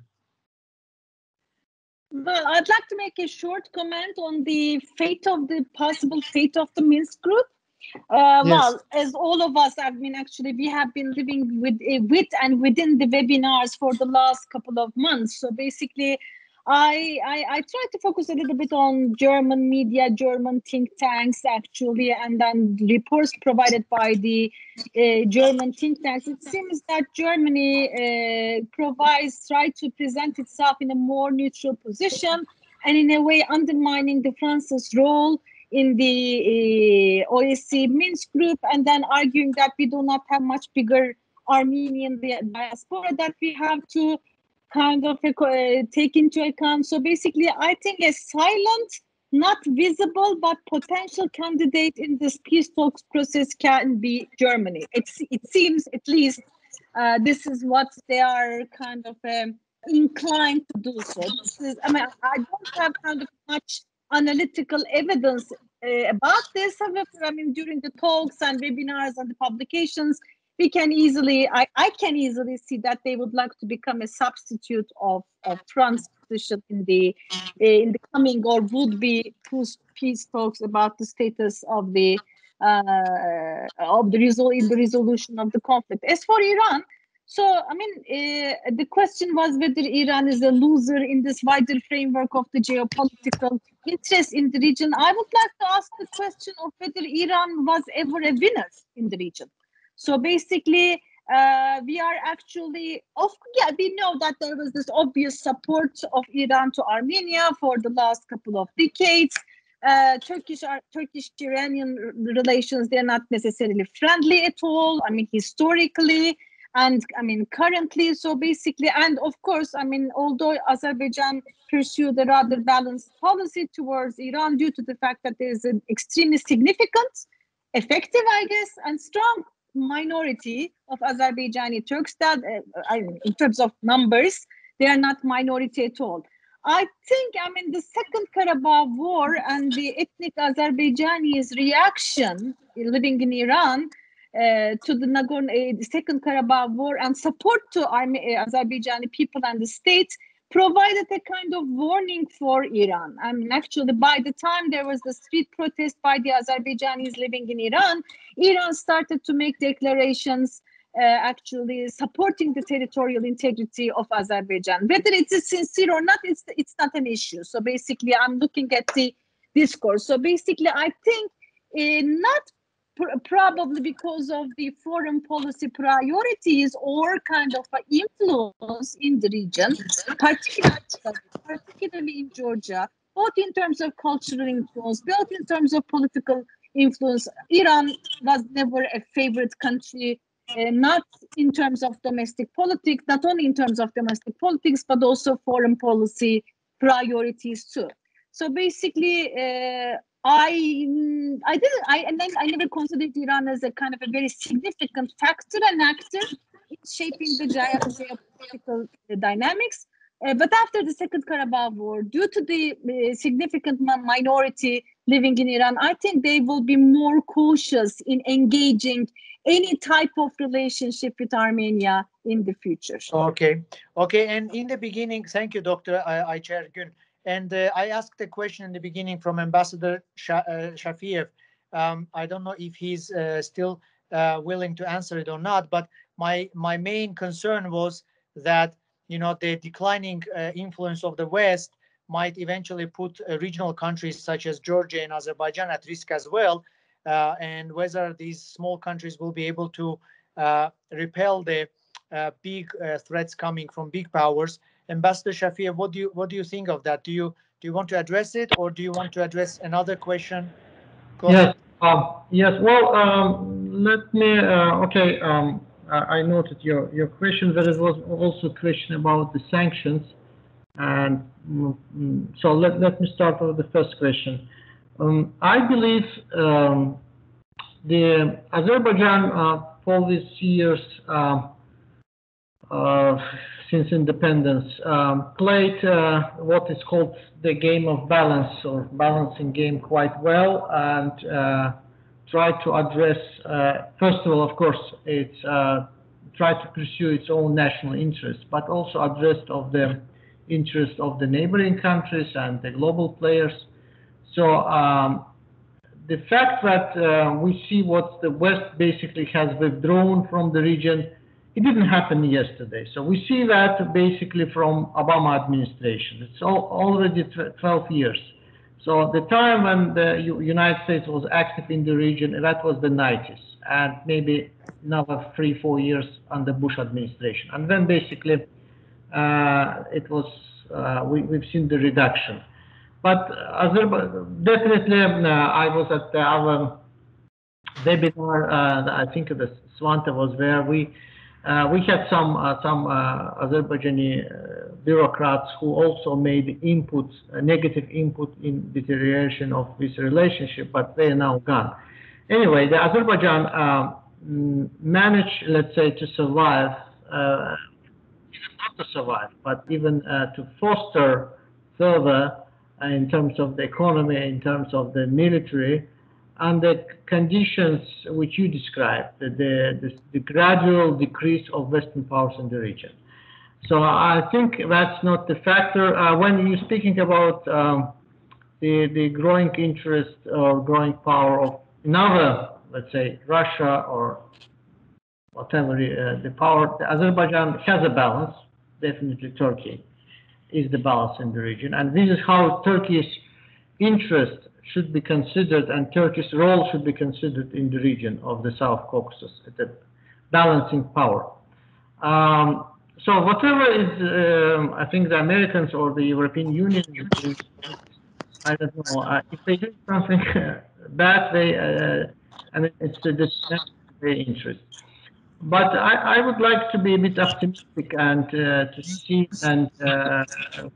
maybe more renewed interest on the Biden administration, though we know that the traditional Democrats closer to ethnic lobbies in the United States, but we'll see. I mean, it's hard to predict. Probably the Ambassador Bryza knows much better from Washington what's going on and what will happen in U.S. policy in the South Ops in the Middle East. But that comes to the question of the sanctions, and I don't think, again, not maybe fully qualified to answer the question about American possible sanctions, but I don't think the American Biden administration will enact any sanction against Azerbaijan. The of U.S. Sanctions on Turkey, on Azerbaijan, I don't think so. Turkey basically also, I mean, in terms of the military, Turkey is finding some replacement. But economic situation, yes, it might be some implications. But Azerbaijan economy, I would say, will be hit next year, not because of Turkish economy. I think the first factor is the COVID-19 crisis. That's yes. The yes. big. Yes, but situation in Russia and then in Turkey, so that's what will be compounding factors in terms of the sanctions. And also the part question with regard to EU sanctions, just a few hours ago, the German Minister of Foreign Affairs, he said that Germany is not going to approve any sanctions against Turkey. That's it.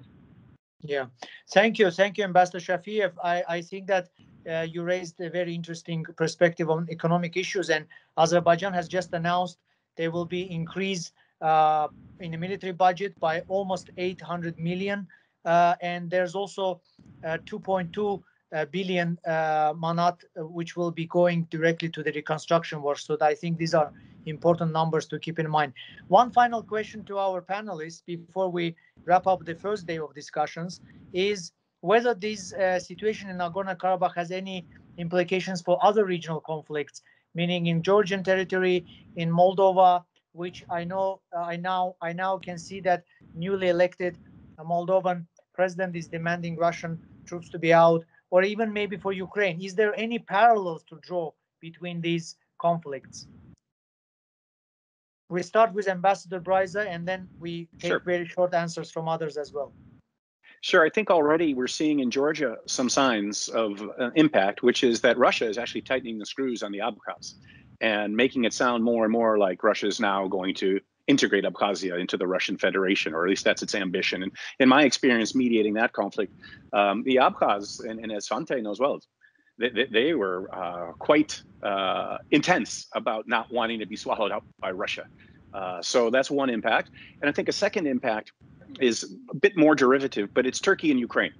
And as people have in Washington and Paris elsewhere have leaned on Turkey and criticized it, we've seen agreements between President Erdogan, President Zelensky to increase military technological cooperation. So Ukraine is going to buy naval corvettes from Turkey. They've already bought Bayraktar UAVs. They're going to buy more of them.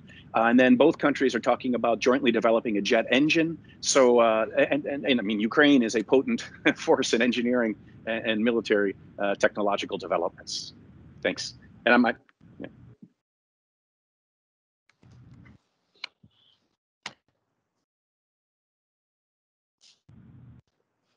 He's on the move. Well, there's the problem with internet connection, of course, everywhere in the world. But do other panelists want to address this issue as well? I know Dr. Svante has a lot of experience in Georgian conflicts. Well, I think I will make one major point, I think, which is that the big difference between the Armenia-Azerbaijan conflict and all the others was always that Russia is not a direct party. So whatever Russians, Moldovans, or Georgians are going to do to change the status quo, that runs up directly against Russia, which means it's an immediate challenge to President Putin's authority. Whereas in this conflict, Putin could shrug his shoulder and say, well, you know what, guys, whatever, right? And that's what the Armenians found to be so surprising, although, of course, for years we had seen the signs on the wall that Russia was playing both sides, as, by the way, it was in the actual war. We shouldn't forget that. So I think that's the big difference. So therefore, I think that the implications will be limited. But the real implication is that at one, let's put it this way, if the conditions are right, you can get your territory back. I think that's the big lesson, and I think Yeah, nobody that is what Ukrainian friends were telling me, that they are now very optimistic that eventually they will be able to get their land back as well. This is what they were honestly telling me. Dear colleagues, we are wrapping up the first day of discussions. We will have some more speakers tomorrow, and we will have interesting perspectives from other countries such as Georgia, Pakistan. We will have some think tank representatives from Washington.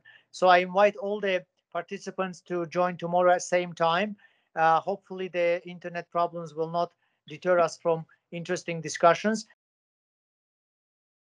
Have time for. So today we are continuing our excellent discussions, and we have another excellent panel of people who are very much specializing in the region. They know a lot of details, they know a lot of nuances, and it is my great honor to introduce them. But before that, I will say that once again, I will remind that this event is jointly co-organized by ADA University and University of Cambridge, University of Kent, our British partners, which we have for the last several years within the Compass research project. So special thanks to our partners and huge thanks to our panelists. I will introduce them to you today. They will make introductory remarks around 7 to 8 minutes about the Second Karabakh conflict, its consequences for the regional security, it is consequences for the international actors. So, and after that, we can have some time for discussion. Today in our second panel, we have various perspectives. We have American perspectives, Georgian perspectives. We have a speaker, very excellent speaker from Pakistan, as well as our own Dr. Anar Valiyev from School of Public and International Affairs of ADA University, who will also give you Azerbaijani perspective. First, I want to turn the floor to our Georgian colleague, Dr. Mamuka Tsereteli. He is a long-time friend of our university. We have done many projects together, and he, of course, will discuss both Georgian perspective, but also Western perspective, because he is based at in United States. He's a senior fellow at Central Asia Caucasus Institute, which is based at American Foreign Policy Center. And he will give us perspective, which we rarely hear, which is Georgian perspective and also Western perspective to the recent events. And then I will introduce other speakers as well. Dr. Tsereteli, the floor is yours. Hello, everyone. Dear Faris, everybody. Nice to see you. Nice to see all friends, and welcome everyone for this important and timely discussion about consequences for larger region of this recent outcome of the conflict. And I would like to try to cover a few items in an introductory remarks, and then hopefully we'll have some time for discussions. Obviously, the conflict and outcome of the conflict, military conflict between Azerbaijan and Armenia made significant changes in the picture of geopolitical picture of the wider Black Sea Caspian region. War demonstrated that power politics is alive and well, and that with great power consent and in some cases great power assistance, small actors, in this case Azerbaijan, can achieve their national objectives with military means more efficiently than with diplomatic means. Russia, by maintaining neutrality in this conflict, obtained some additional leverage in the Caucasus, with further increasing Armenia's security dependence on Russia, but also with some additional military presence in different parts of the Caucasus, and mostly obviously in what we call Upper Karabakh. Turkey now has a greater role in this in Caucasus affairs, but it's no longer seen as necessarily the channel of Western interest in the region, but rather representing its own national interest, the way President Erdogan and its partners and allies, domestic allies, understand it. I think yesterday Ambassador Matt Braiza mentioned that presence of Turkish troops in Azerbaijan is the presence of NATO in Azerbaijan. I would be a little cautious about this statement. It's mostly, I think, Turkey as a Turkey, not Turkey as a NATO ally. Obviously, there may be some interpretation of this, and we can discuss it later if possible. As a result, we are moving towards a new status quo in the South Caucasus, which is still shaping up with different actors facing different challenges as well as opportunities. Georgia will be impacted by this outcome of the war in multiple ways, and the country will need new strategy, I would say, to adapt to these new realities, take into consideration gains and losses of the parties actively involved in the conflict, as well as its post-conflict development. I think Azerbaijan achieved significant military victory and territorial gains, probably more than it ever hoped to achieve at the negotiation table. 7 regions outside of Nagorno-Karabakh, previously occupied by Armenia, went back to Azerbaijani control.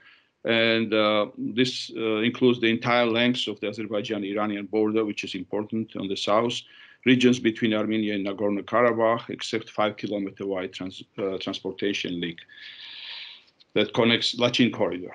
About 1/3 of the region, formerly called Nagorno-Karabakh Autonomous Oblast in Soviet times, will also be under Azerbaijani control, including the town of Shusha, a medieval citadel that which has very important, obviously, cultural, historical importance for the region. I would like to maybe say a few words about some cost that is associated with this military victory. Azerbaijan had to agree to delegate part of its sovereign rights to the Russian military over some parts of the de-jure Azerbaijani territory. The majority of the Upper Karabakh, former Nagorno-Karabakh, will remain under Armenian control, secured by Russian military peacekeepers. The access road via Lachin from Armenia to Armenian-controlled territories of Karabakh will also be under Russian control. In addition, one important segment of the November 9 trilateral agreement between Armenia, Azerbaijan, and Russia is that border troops of the Russian security forces, FSB, will be in charge of safety of the access from Azerbaijan to Nakhichevan via Armenia. The agreement, by the way, does not specify size and operational modalities of those troops. All these elements of engagement of the Russian military are somewhat gains for Russian Federation, and geopolitical consequences of this probably remains to be seen and understood going forward. Meanwhile, Azerbaijan at this stage clearly wants to work with Russia to achieve what it considers a priority national objective. This sends a pretty good message from the Russian perspective. If you have better chance to be successful in the conflict if you are on good terms with Russia. This contrasts with the Western effort of mediation, which has not delivered any meaningful results for Azerbaijan for 3 decades. As a result, positive outcome of the war, which should not be, I would say with this, Russia has some positive outcome of the war, which shouldn't be exaggerated, but cannot be disregarded as well. Russia is back in a role of arbiter and peacekeeper in the Azerbaijan-Armenian conflict, with the ability to change status quo again in the future at its discretion. Most importantly, with its peacekeeping role in conflict, the necessity to keep logistical and supply lines open, Russia is establishing long-term military presence in the region, additional one, and definitely first time since the independence of Azerbaijan on the Euro-Azerbaijani territory.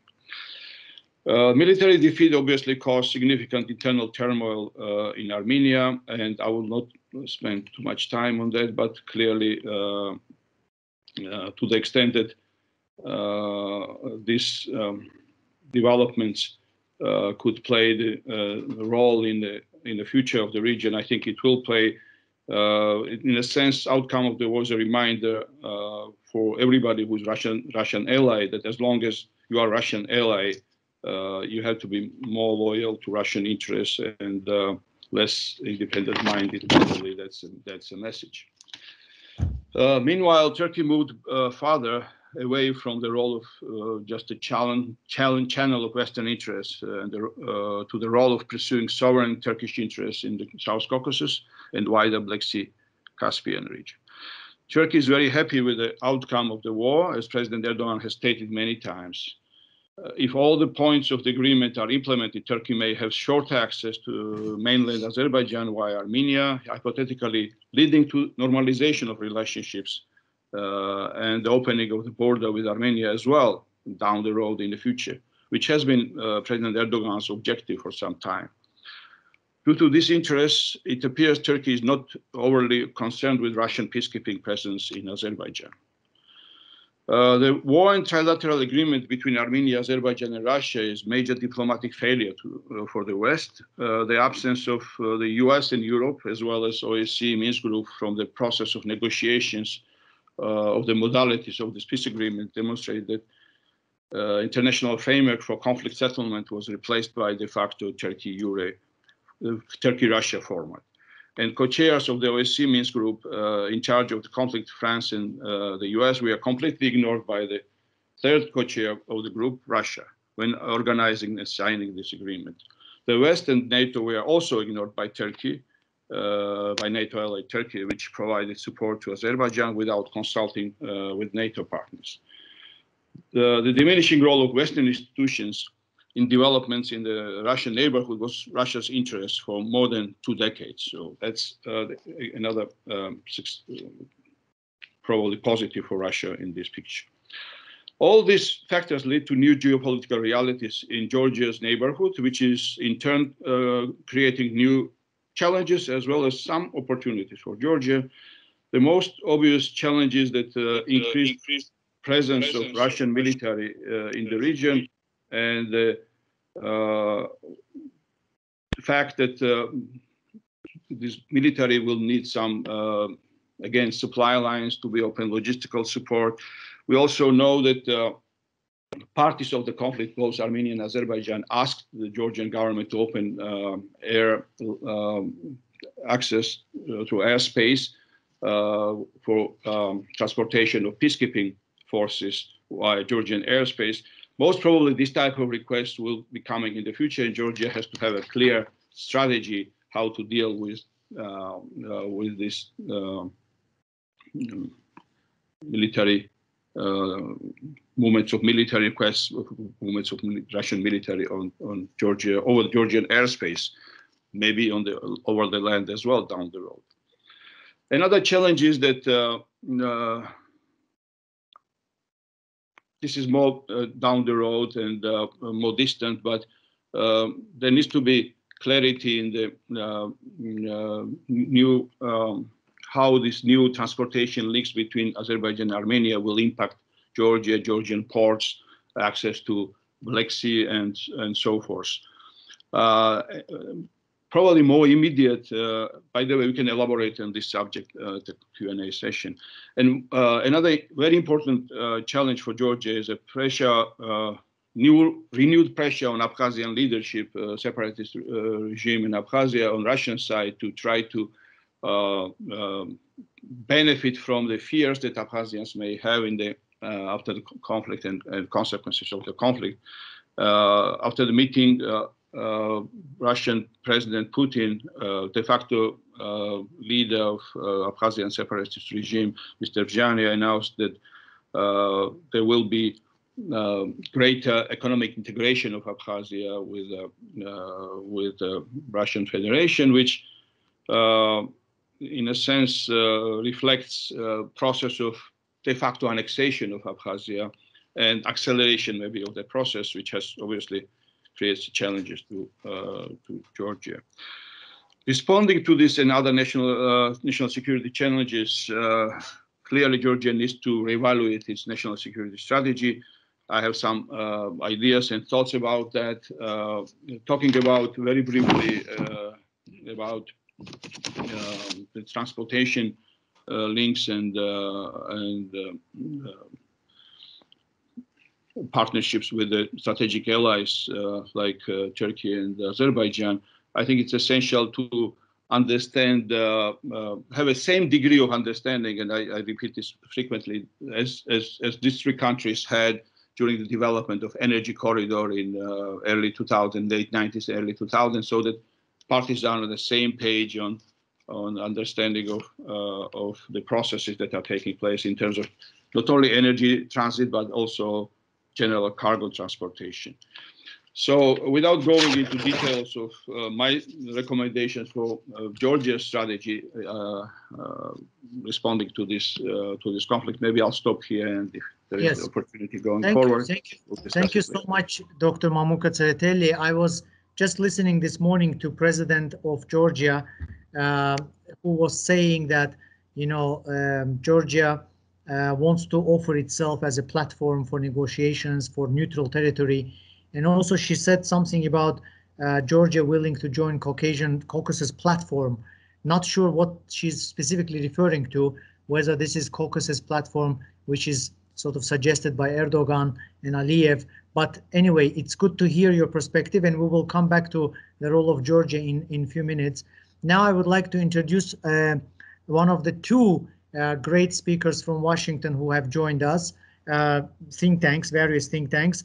I would like to introduce Mr. Michael Doran. He is a good friend of ours, and he works at Hudson Institute as a senior fellow. Michael Doran, thank you very much for joining our panel. It would be great to hear your perspective, especially because of the fact that you have paid a lot of attention to this conflict recently. So please, the floor is yours. Thank you very much. It's a great pleasure to be here. I think what I'd like to do is give you my personal views and then distinguish those from other people in Washington to get a sense of the debate here. I look at the world personally from the point of view that the primary interest of the United States is to contain or weaken Russia and Iran. With a strong emphasis on Iran. And the rise of Azerbaijani power, I think, is a tremendous asset to the United States and to the West. I see this war not as just a simple event, but as part of a really significant historical transformation in the region. We haven't seen Russia sharing power in the Caucasus, in the South Caucasus, for 100 years. And even really, I mean, more like 150 years, really. So this is a really very significant event. And 10 or 15 years ago in Washington, I think it would have been universally regarded in that way. I think that my thinking about these things is sort of traditional, but the United States is shifting toward what, I'm not sure. I'll get back to that in a minute. What strikes me, traditionally I'm a Middle East expert. I'm not an expert on the Caucasus, but I started to get more and more interested because the definition between Middle East and Caucasus is really becoming very blurred. I came at this primarily as somebody who's interested in Iran. And the thing that strikes me about Azerbaijan is that for a small country, it has an enormous influence, much beyond its size. It's deceptively influential. I think a lot of Americans are not aware of that. But with between 20 and 30 million South Azerbaijanis in Iran, 2 million plus Azerbaijanis in Russia, and then in addition, an enormous influence in Turkey, which I don't think has been people have really, in America, I don't think they've really thought about it in these terms at all. I was in Azerbaijan at the end of the war. I came through Turkey. I was really struck when I was in Turkey, just watching the news and talking to people. The news reported Azerbaijani victories as our victories. You know, we took Hadrut. That's how they're referring to it, and that's not coming. That's not coming from the government down to the people, as far as I can tell. That's from the people up to the government. So there's a enormous, enormous identification in the Turkish population with Azerbaijan and with the Azerbaijani cause.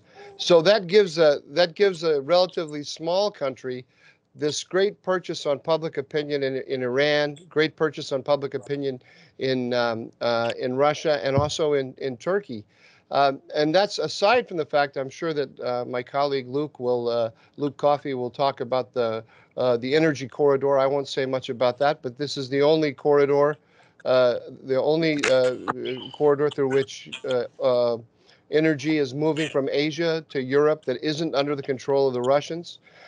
It was remarkable to me to see that at a time when the United States is having a significant conflict with its European allies about Nord Stream 2, in order on the argument that the German-Russian energy relations were undermining energy security in Europe, they were largely asleep about Azerbaijan and the threat to energy security to Europe that the Armenian-Russian alliance represented. Now, that's how I see it. I see a major structural shift in the Caucasus. I think that this corridor across Nakhchivan is of world historical significance, because we're now talking about really a Turkic corridor all the way from Turkey to Shenzhen in China. So when we're at a time when the United States is telling itself that it's in a geostrategic competition with China, and is telling itself that it no longer can carry the burden of military action all over the world, the rise of a power like Azerbaijan, particularly in alliance with Turkey, a NATO partner, seems to me to be a godsend to the United States. But that's not the way it's being interpreted among a lot of significant elements in Washington. And that's what's really shocking.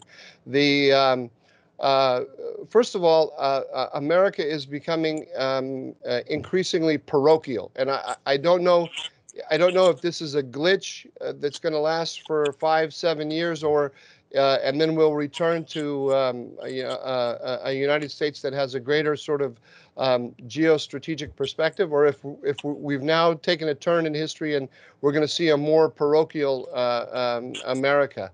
But it was particularly the parochialism of the United States, and by that I mean just a United States that is really concerned with itself, its own internal processes. That was, of course, exacerbated by the election. This is a particularly contentious election, the most contentious election of my lifetime, I think, and people were focused on that.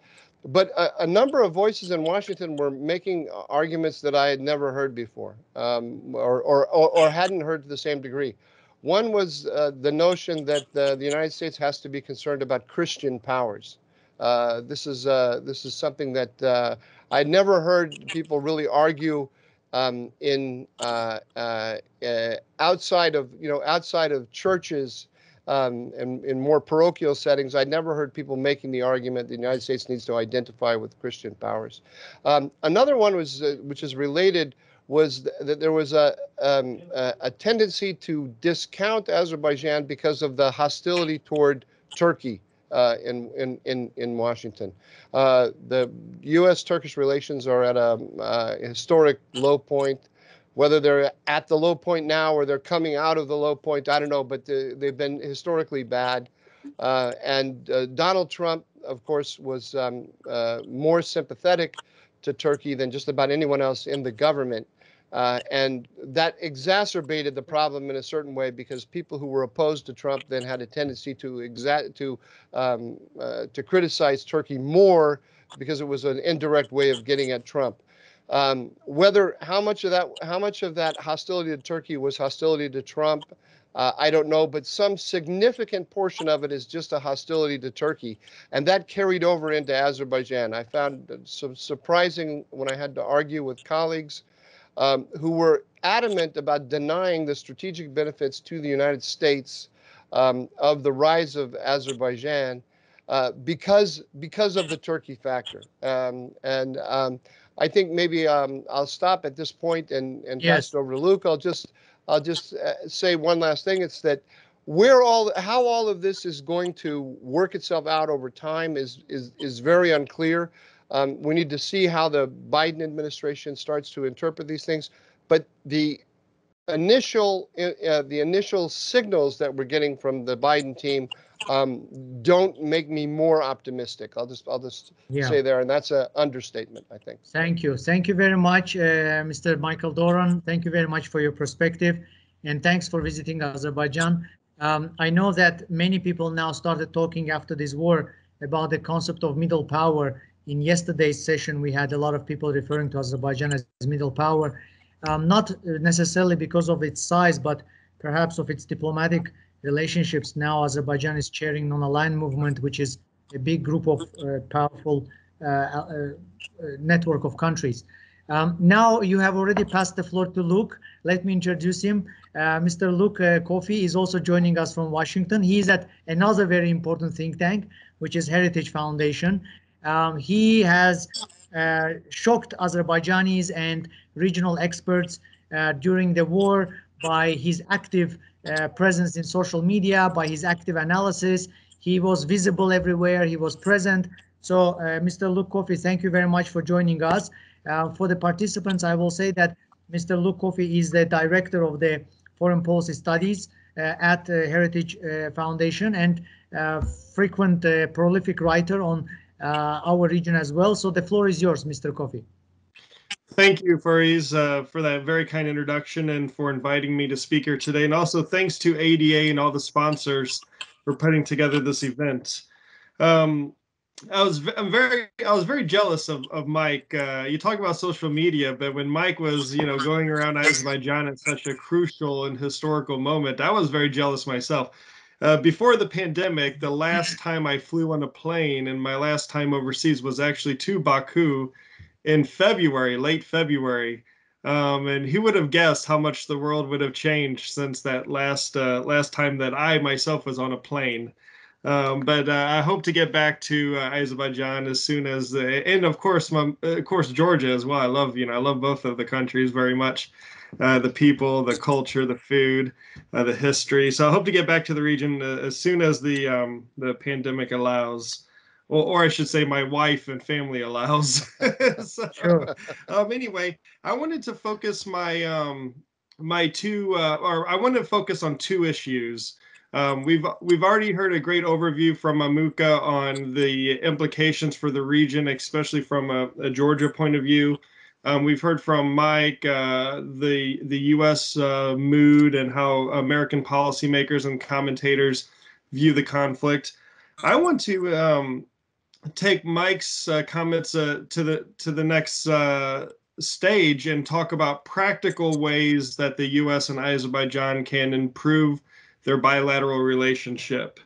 And then also, I want, as an outsider, as a foreigner, as an American, I would like to offer my brief views, if I may, on some of the challenges I see for Azerbaijan in the near future as a result of their success on the battlefield. So the first thing the United States should do is simply show up to the region, right? The last time a cabinet secretary has visited Baku was Hillary Clinton in 2012. Of course, John Bolton visited as National Security Advisor in 2018, but we've had no cabinet level secretary visit in almost a decade now to Baku. Tbilisi has received a little bit more love, but not that much. It needs more love too. So the first thing the U.S. needs to do is show up. In addition to showing up, we need to look for opportunities to increase our diplomatic presence, to show a U.S. presence on the ground, and to have an American flag flying. And one idea that I've thrown out there in the past was the U.S. should consider, of course, in consultation with Azerbaijan, it goes without saying, but should consider opening a consulate in Ganja. This makes perfect sense because of Ganja's important role in regional energy transportation, regional trade, economic activity, its cultural importance, and the fact that it is the second largest city in Azerbaijan. So I think the U.S. should start engaging in some sort of talks about this possibility. The third thing I think the U.S. should do in this new environment with Azerbaijan is get Azerbaijan more included and factored into America's Central Asian strategy. Back in February, the Trump administration launched a very comprehensive Central Asian strategy. It really built on the last strategy that was published, I think, in 2014 or 2015. And I really hope that the next administration, keeps the strategy because there's nothing partisan about it. It's very sound in terms of U.S. strategic interests. But one thing that was missing in the strategy was any meaningful mention of the importance of the Caspian to Central Asia and specifically Azerbaijan. I mean, the word Azerbaijan is not found in the strategy at all. And as we all know, looking at a map, you can't enter Central Asia without first going through Azerbaijan if you want to avoid Russia or Iran, right? So that's why we need to figure out a way we can get Azerbaijan more linked and intertwined into America's Central Asian strategy. And one way to do this, one proposal I've had is perhaps create a C5+2 format. So the C5+1, of course, in case some of the participants don't know, was this format created in the final days of the Obama administration where the U.S. would meet with each Central Asian republic all at the same time. I mean, there was this view, it's slowly changing, but there was this view in Washington that if you meet with one, you have to meet with all five, otherwise one of them gets upset or whatever. I think that's changed with Pompeo's visit to Kazakhstan and Uzbekistan, and I think that's good. I think we have to be adults about this. It can't always be equal. We can't pretend that America's relationship with Kazakhstan is the same as with Turkmenistan, for example, right? So maybe have a session at the end of the C5+1 where it's the C5+2, where you have Azerbaijan at the table and you have the U.S. the 5 Central Asian republics and Azerbaijan working and talking and coordinating on shared regional interests. So I think that's a practical way the U.S. can include Azerbaijan more into its Central Asian strategy. Along the same lines, the U.S. should start having a discussion or start considering maybe the creation of a 4 Cs initiative, right? The 3 Cs initiative already exists. For those who don't know, the 3 Cs initiative is a collection of 12 European Union member states in Eastern Europe that have that share a border with the Baltic, Adriatic, and Black Seas. In my opinion, this should be expanded to non-EU countries in the Balkans and also with Georgia and Ukraine. I mean, how do you have this sort of initiative to improve regional infrastructure and regional trade and regional energy cooperation without including Ukraine or including Georgia or some of the Western Balkans? It doesn't make any sense. But I'm not saying we need to do this now because we're still working on the 3 Cs, but maybe in the future there's scope for a 4 Cs to include the Caspian. Because again, the energy infrastructure, the regional trade, the east-west flow of goods includes the Caspian, and you have to factor in a country like Azerbaijan into this. Now, turning a bit more to the military side of things and security, the fifth recommendation I would have to improve U.S.-Azerbaijani relations is to continue to provide military assistance to all deserving countries in the region. The decision for the U.S. to provide any military assistance or help should be based solely on U.S. national security interests and not on emotional appeals from certain diaspora and lobbyist groups. And we all, Mike's laughing. Yeah, we have to look at this from what is in America's interest, right? And certainly, as for the reasons Mike pointed out, continuing U.S.-Azerbaijani security sector cooperation and military cooperation not only benefits the U.S. and Azerbaijan, but also, I think, the broader region. Now, along the same lines of military cooperation, there's another aspect where I think the U.S. can play a role, and that is on treating and helping your wounded warriors convalesce and get better, and especially on the mental health side of things. I saw on social media a lot of talk about the TB2 drones and the Israeli drones won the war. I'll tell you what won a war. You can go on Telegram or some of these other outlets, and you can see some of the heroic footage of capturing Shusha, boots on the ground, taking objectives. That won the war. Your soldiers on the ground won the war, and many of them will be scarred mentally. And this is something that we have learned to deal with effectively, I think, in the U.S. I mean, there's still room for improvement. It's estimated that in America, every single day, around 20 veterans commit suicide every single day. So this is something that Azerbaijan and Armenia is going to have to deal with. And this is something that the U.S. can work with both countries on, so both can learn from our experiences on treating wounded warriors and especially on the mental health side of things. And finally, the seventh idea is, and this is my final one. I know people are probably getting bored at this point.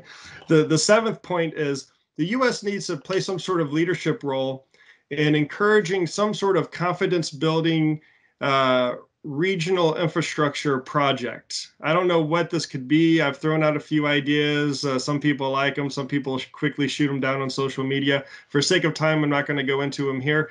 But there needs to be a way to get, to build the peace, to get Armenia, when the time is right, more involved and interconnected in the region.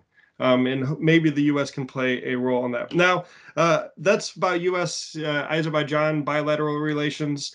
In terms of challenges for Azerbaijan going forward, I'll briefly focus on three.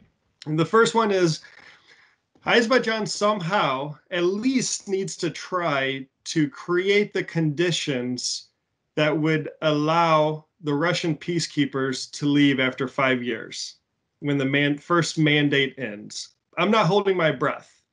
You look at places like Shkinvali or Abkhazia, Transnistria, it's likely that these Russian peacekeepers are going to be there for a while. But the government needs to at least try to create an exit plan, a path out for Russian peacekeepers. And they need to start working now with trying to float the idea of, in 2025, transitioning the Russian peacekeeping force to a civilian monitoring mission. This could be similar to the European Union monitoring mission in Georgia.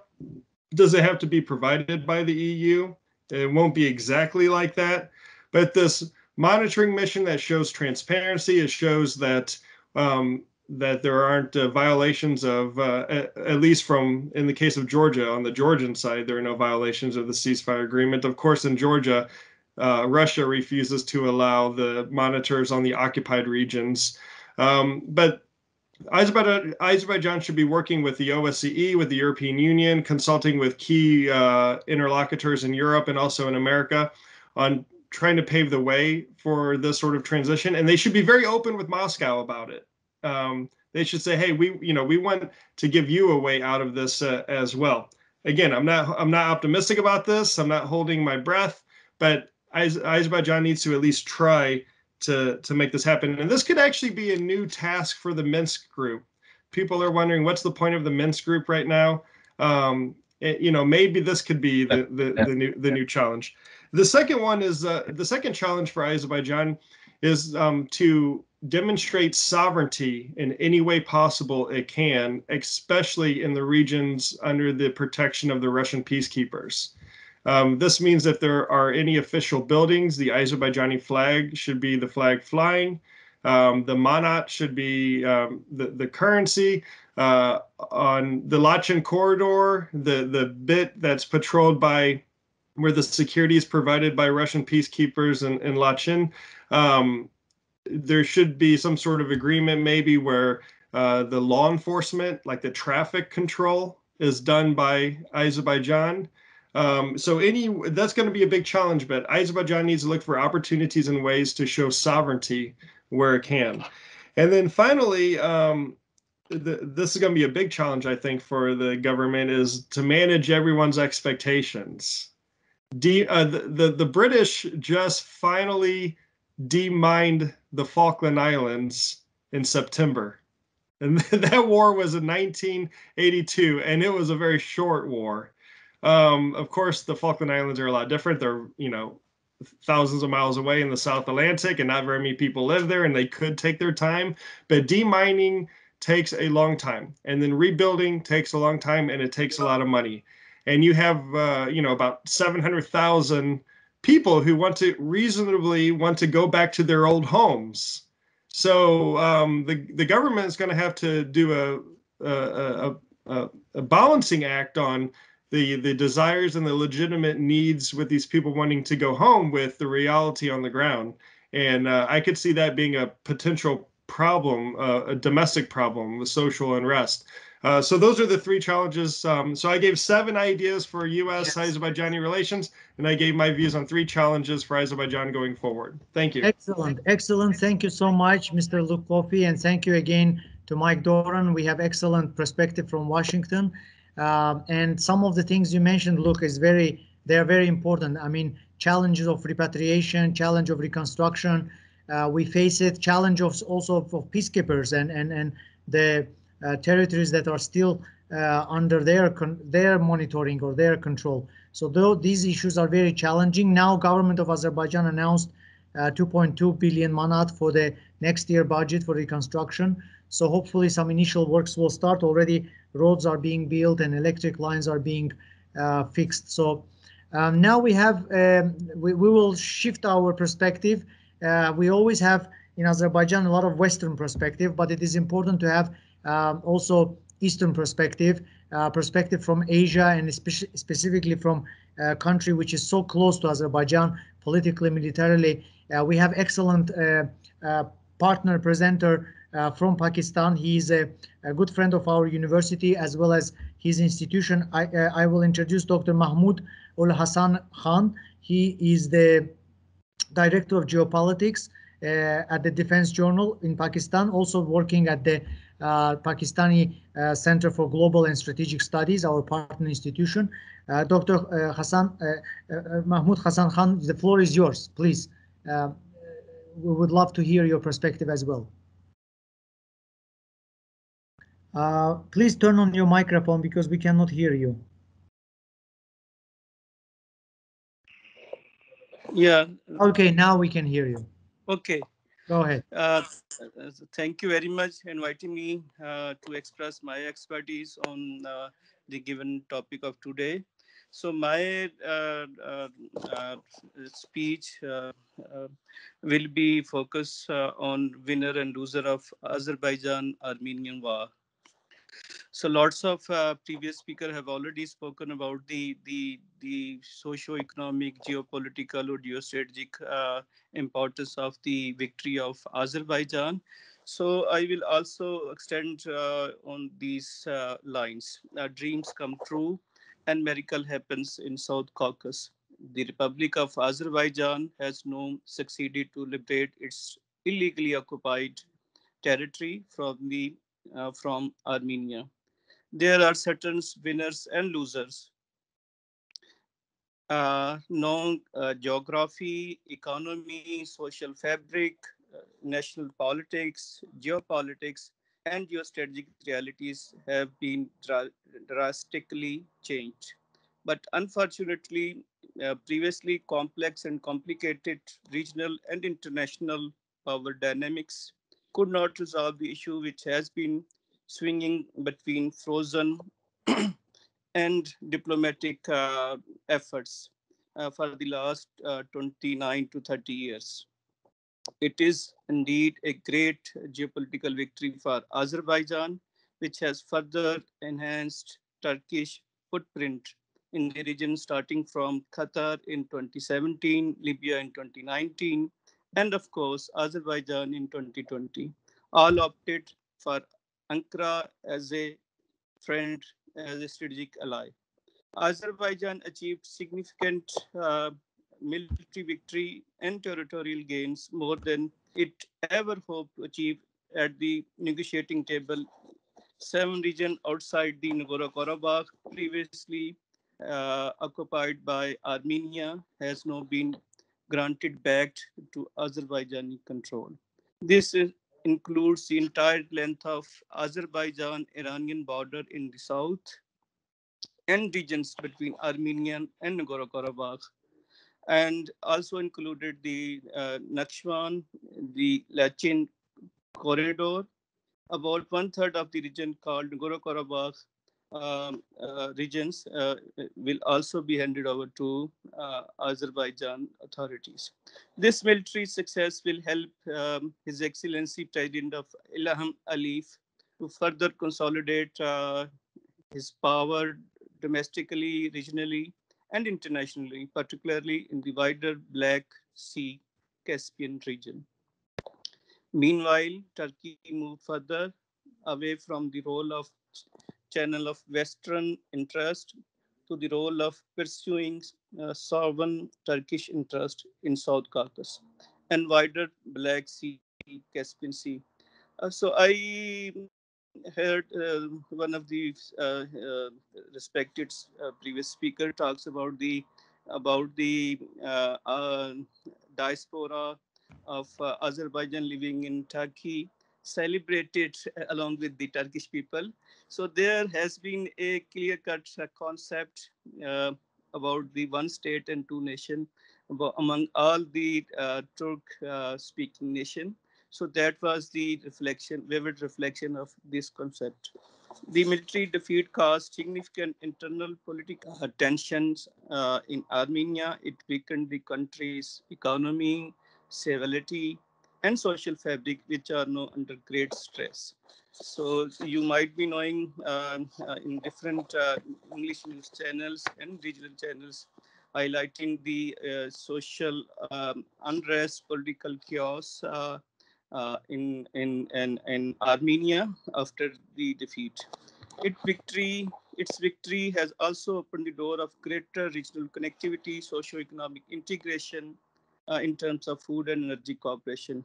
And some days ago, there was a very significant MOU was signed between Azerbaijan and Turkey about the export of Nakhchivan gas pipeline to Turkey.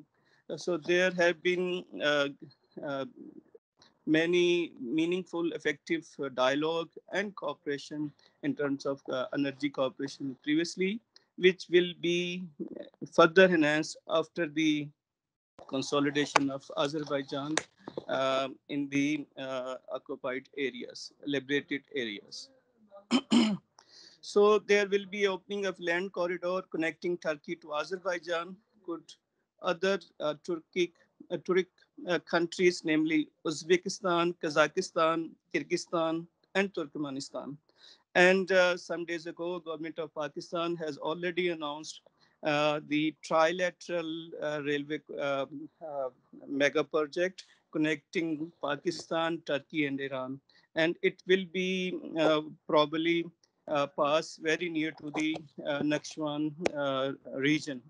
So geographically, now the distance to Iran is some minutes, and Turkey to some hours. So it has created a new geography in South Caucasus, which will be discussed later.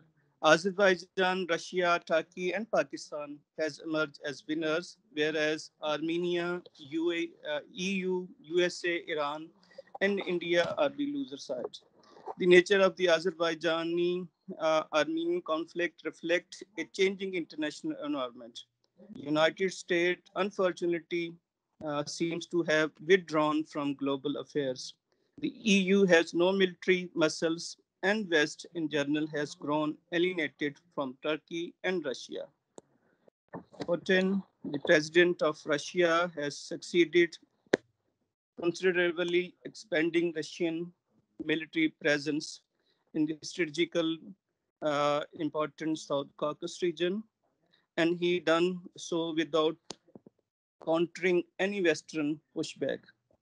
This unchecked advance should set alarm bells ringing in others ex-Soviet republics such as Ukraine, Belarus, and Moldova. Okay. I think just to conclude. Yes, The please. biggest loser is actually the European Union. It failed yet again to be a relevant player and a peace broker on its eastern border. EU was helplessly looked as Russia invaded Georgia in 2028 and diced up Ukraine in 2014. So I conclude that Iran will also be a loser. And one of the interesting development which have been taking place in the regional international media and regional media about the normalization ties and expected acceptance or ties with Israel, with Pakistan. It's also important to note that Israel's support to Baku, raising the prospects of a reset between Tel Aviv and Islamabad. And it may be a turning point for Pakistan after the victory of Azerbaijan to have at least some normal ties with Israel in the days to come. Thank you. Thank you, Dr. Khan. And this was very interesting for us to see Pakistani perspective, because when you walk in Baku, you will see a lot of Turkish flags, Pakistani flags, Israeli flags. So I think that we should involve Pakistani perspective into our conference. Now, to wrap up our panel and to move towards more Q&A session, I would like to give the floor to our Dean of School of Public and International Affairs, Dr. Anar Valiyev. Dr. Valiyev is already involved with several projects related to reconstruction of the Nagorno-Karabakh region. But now let's give him a chance to give an Azerbaijani perspective on the issue. Well, thank you very much, Faris.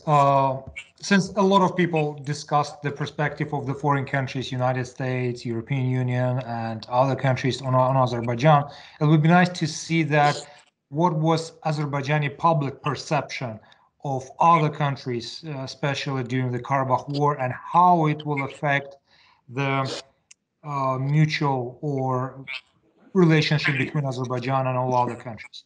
As you rightly mentioned, that was really not strange, but really surprising to see the cars right during this last month, I mean, October, November, to see the cars in Azerbaijan or stores that were decorated by the flags of four countries: Azerbaijan, Turkey, Pakistan, and Israel. So the four countries that absolutely maybe has, I don't say it has nothing to do with each other, but it was really strange to see these flags on the cars in Baku. And that shows that actually Baku is a multinational country, but it's not because of the multinationality, but because of the perception of Azerbaijani, how they perceive certain type of the countries and how they helped to Azerbaijan in this war. And how this perception also will affect Azerbaijan relations with other countries. So who decided to divide Azerbaijan countries onto the three countries for which Azerbaijan has a positive, neutral, and negative kind of perception, I would first of all just to go for the positive. Well, definitely on the line of the positive countries is definitely number one country. It's coming to the Turkey because it's both its presidents, political establishment were helping to Azerbaijan. The second comes with Pakistan because of mostly about the political support that comes from that country. And then there's several countries that the support was not necessarily visible, but in perception of Azerbaijanis were considered as one of the most important, especially one was Israel that helped Azerbaijan to completely change the warfare in Karabakh, and especially with the weapons that Israel provided Azerbaijan starting from 2013 and especially 2016 and 2020, kind of the conflict. Next one was Ukraine. That was also positive, especially with the mass media relations, and there was some kind of the contributions of Ukrainian military industrial complex to Azerbaijan. And finally, it was UK, United Kingdom, although it doesn't provide Azerbaijan with any kind of the material technical support. I would say that the UK's role was mostly in helping Azerbaijan to bring its position to the United Nations. So I would say that 5 countries mostly, and definitely, of course, from the other European nations, it was Italy, a couple of other countries, but mostly this is the 5 countries that was helping Azerbaijan both positively and population see them from positive perspective. Then we come to the neutral positive type of the country that was helping Azerbaijan. Among them was definitely it was Georgia, partly China, some countries of the former Soviet republics, such as Uzbekistan, Kazakhstan, even Russia was considered as a neutral, partly not positively, not negatively, but neutral, because for many weeks Russia was standing on Azerbaijani position, claiming that, stating that the conflict is happening not on territory of Armenia, but on territory of Azerbaijan, so there's no need for Russia to get involved into this conflict. As definitely the people kind of discussed over here, who are the biggest losers in our case. So the biggest losers, those countries that in eyes of many Azerbaijanis considered as a negative, and the relations with these countries will be, if not destroyed, but at least will be impacted in very negative perspective. Definitely this country is a France. And unfortunately, the position of France also casted a shadow on the relations between Azerbaijan and EU. And I expect that in March of next year or April next year, when we have an annual public opinion poll conducted by EU office in Baku, the public perception of EU would somehow decrease, and Italian role will not be able to offset the France stance in this conflict. The next one definitely was Armenia. From that perspective, Iran is another kind of the country that, if not positively, but we expected more support from Iranian establishment, if not militarily, but at least politically, but the Azerbaijani public hadn't seen it. And definitely, I would say that Arab world also took a neutral position or sometimes negative position, especially in the case of the spreading the lies about mercenaries. So I want to kind of mention that the first reports of mass media about that Azerbaijan allegedly employ mercenaries from Syria was coming out from in Arab press. And then it was reprinted by Guardian, Daily Telegraph, Independent, and so on. So it was coming from the Arab press that was kind of the negatively looked at Azerbaijan. And definitely United States, I wouldn't put it as a negatively, but I would say partly negative, neutral position, because we haven't seen clear statements or clear kind of the support for Azerbaijani cause in that kind of example. So shortly, just summarizing what my statement is about, is that this kind of the division on the 3 countries would be a especially support or not support of Azerbaijan during the Karabakh war would be critical in future building relations with Azerbaijan. As you can see that in reconstruction of Karabakh, Azerbaijani president, Azerbaijani government gave more emphasis on the country that was a positive to Azerbaijan. These countries, again, is Turkey, Pakistan, Ukraine, Italy especially, and you don't see any other kind of the European countries like a Belgium, Netherlands, or France that was kind of looking at Azerbaijan from negative perspective during the war.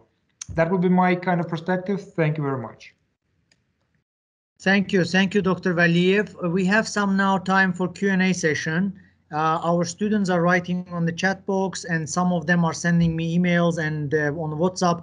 We have here Aysel Almazov, who is from Georgia. She was intrigued by Dr. Mamuka Tsereteli's speech, and she wants to ask him about Javakhetia.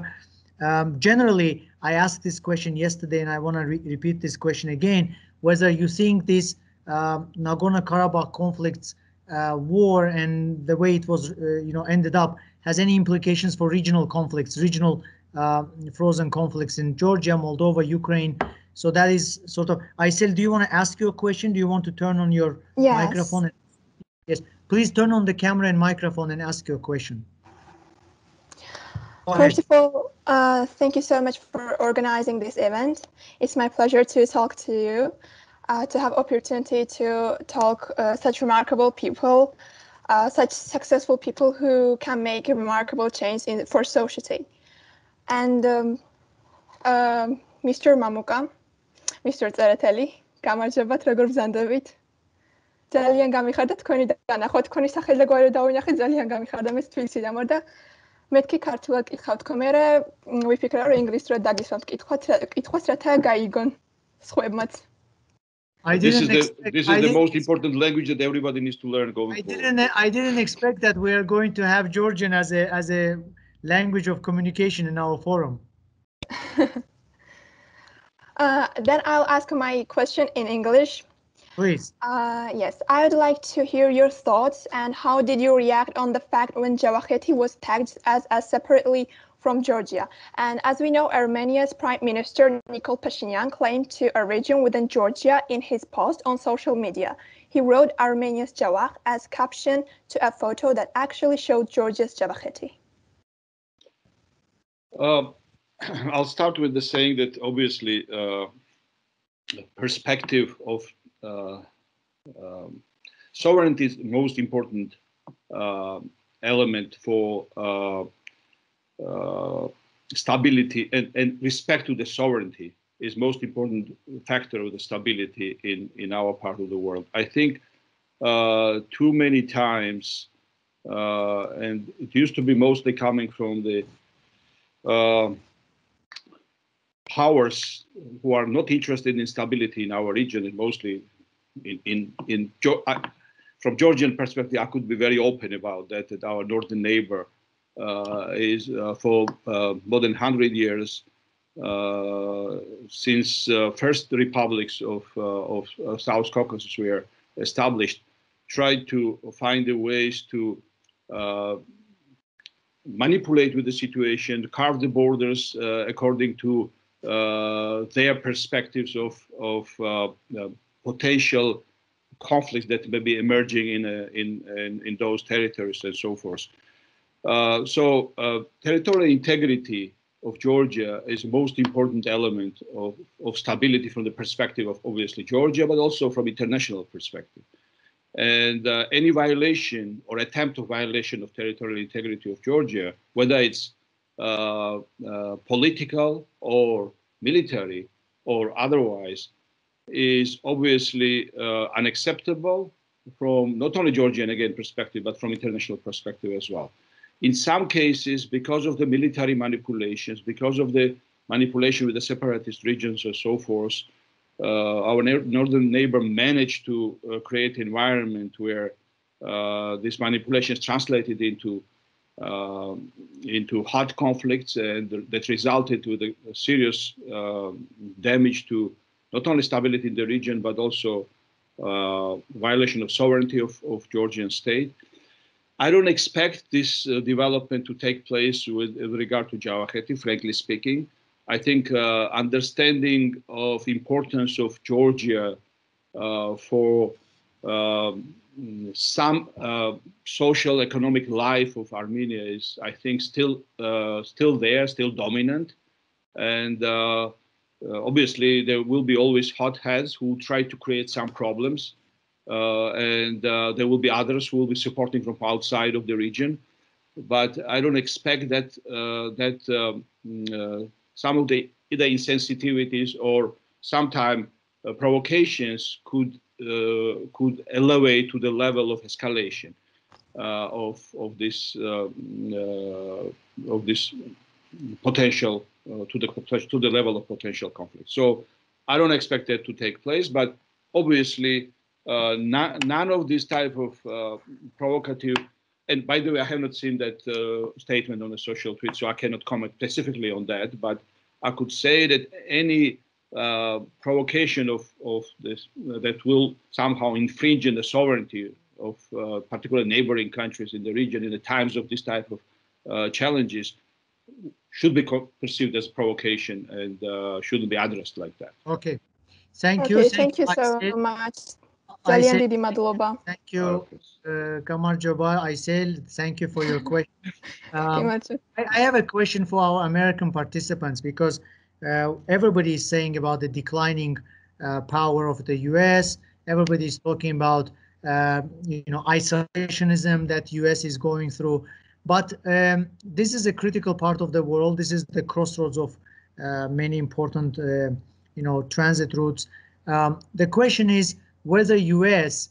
is looking at peacekeeping, Russian peacekeepers as a threat, or they're looking at Russian peacekeepers as a temporary important solution to the war, to the bloodshed. So the perspective of Washington towards Russian peacekeepers, that is question number two, question number one. And question number two, do you expect that somehow American companies can get involved with some reconstruction works, with financing of the redevelopment works, infrastructure projects, joint ventures?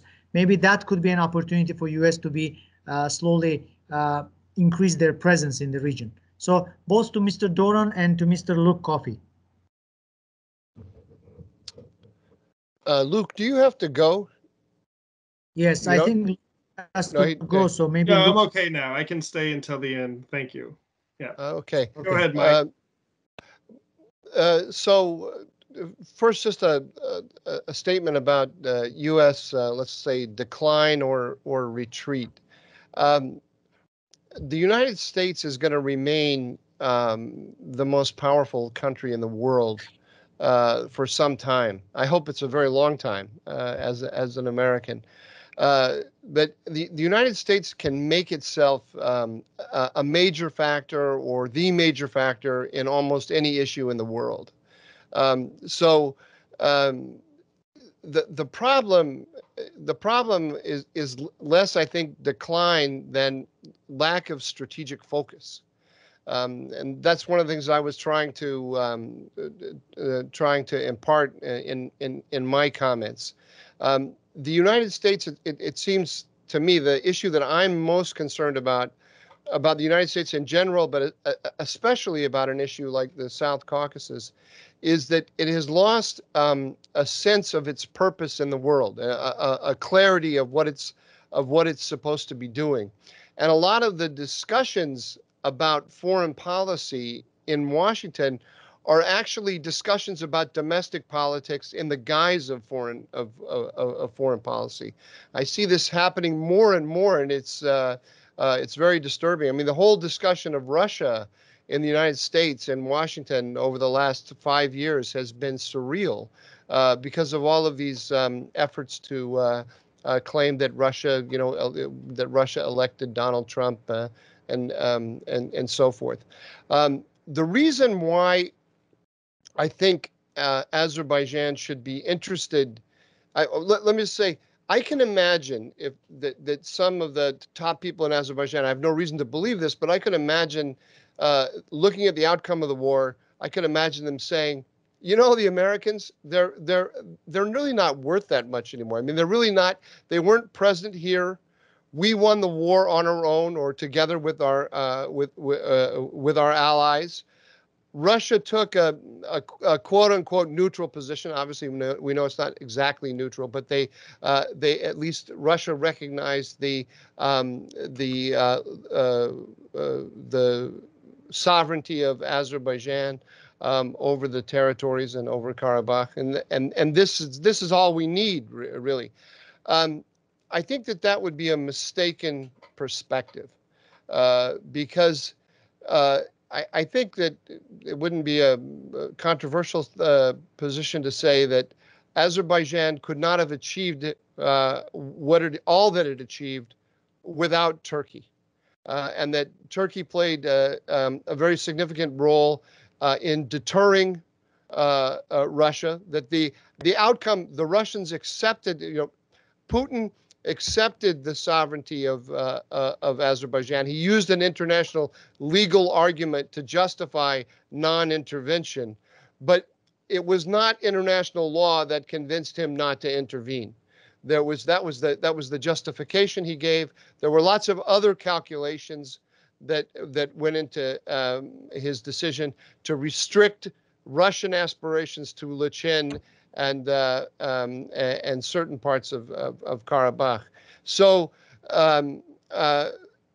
you can imagine, if you look at the history, take the long view of Turkish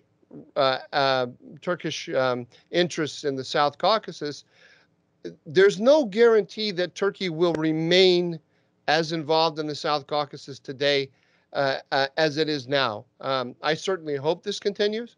I think it's a good thing. But if you look at the whole history of Turkey in general, you see that Turkey goes through periods of strength, followed by periods of internal, let's just say, lack of cohesion, lack of focus. So I think the reason why Azerbaijan needs the United States is that it wants the United States to be coming in behind Turkey, and being supportive of Turkey. The United States doesn't have to be directly involved on the ground in very significant ways, but it needs to have the picture of the world that sees that the Turkish-Azerbaijani relationship as one of great benefit to the United States, which indeed I think it is. It doesn't mean we have to be challenging the Russians in every place like during the Cold War, but we just need to see this as beneficial, and we need to back up the Turks in what they're doing. So, your specific questions, I think certainly getting American companies involved is a good thing. I think increasing the understanding, and this is going to may be a surprising statement to you, increasing the understanding in Israel of the value of Azerbaijan to Israel, and increasing the understanding in Washington of the value of Azerbaijan to Israel would be, I think, very, very significant. And the reason I say that is that one thing I discovered in my trip to Azerbaijan and my discussions, I have a lot of contacts in Israel, inside the government, outside the government, and I discovered that the Azerbaijani-Israeli relationship is very well understood among those officials in the Israeli government who are dealing directly with Azerbaijan, and a little bit beyond that. But the wider, if you can call it, strategic community in Israel is not really paying attention. It shocked me to find this out, really, and not paying attention to those factors that I mentioned before about the influence of Azerbaijan, the larger influence in the region, the influence on Turkey. I mean, Azerbaijan pulls Turkey in a Turkish nationalist direction rather than an Islamist direction, the exact opposite of what the propaganda was telling us at the time. I would want to see. I think what Azerbaijan should seek to do is get companies involved for sure, but also bring people from Capitol Hill and people from the American strategic community on visits to Azerbaijan to understand the larger context. I hate to say this about my country; it used to not be true at all. But you cannot. We are becoming, as I said, increasingly parochial. And I think that you have to see part of your job is educating Americans about why you matter to America. And I can see why you think, to a certain extent, that's not really necessary because we did it all on our own. But as I say, having the United States there in the background, I think, would be extremely valuable. Okay, thank you so much. Mr. Luke Coffey can cover these questions as well, but there's also a question from our student Nuray Bashirli, who is specifically for Luke Coffey, asking whether it would be wrong to cooperate politically and commercially with those countries that were on the other side of the war in Karabakh. So Luke, there's a specific question for you, but you can also add yeah, thanks. My question as well. Thanks. On the your two questions about how the U.S. views the situation of Russian peacekeepers and about U.S. companies, I agree with Mike on it would be great if U.S. companies were involved. I think if there's money to be made, U.S. companies will want to get involved, especially if they see the tendering processes and the contracting processes as being a level and fair playing field. Then they will want to get involved, and I think it would be a positive thing. In terms of U.S. perception of what's happening in Azerbaijan and the conflict, you have to differentiate between the different parts of the U.S. government and the U.S. governing system. I wouldn't say that the U.S. government during this conflict was pro-Azerbaijani or pro-Armenia as a whole. For sure, some comments that came from Secretary Pompeo were more sympathetic to Armenia. But as was already discussed, this has to be seen through the lens of U.S. relations with Turkey. So I wouldn't take it personally. It was just another way for the U.S. government to try to beat up Turkey. And unfortunately, Azerbaijan was the collateral damage in this. But when you speak to people in the Department of Defense, they understand the importance of the U.S.-Azerbaijani relationship because of all the cooperation since 9/11, because of the overflight rights to resupply U.S. forces in Afghanistan.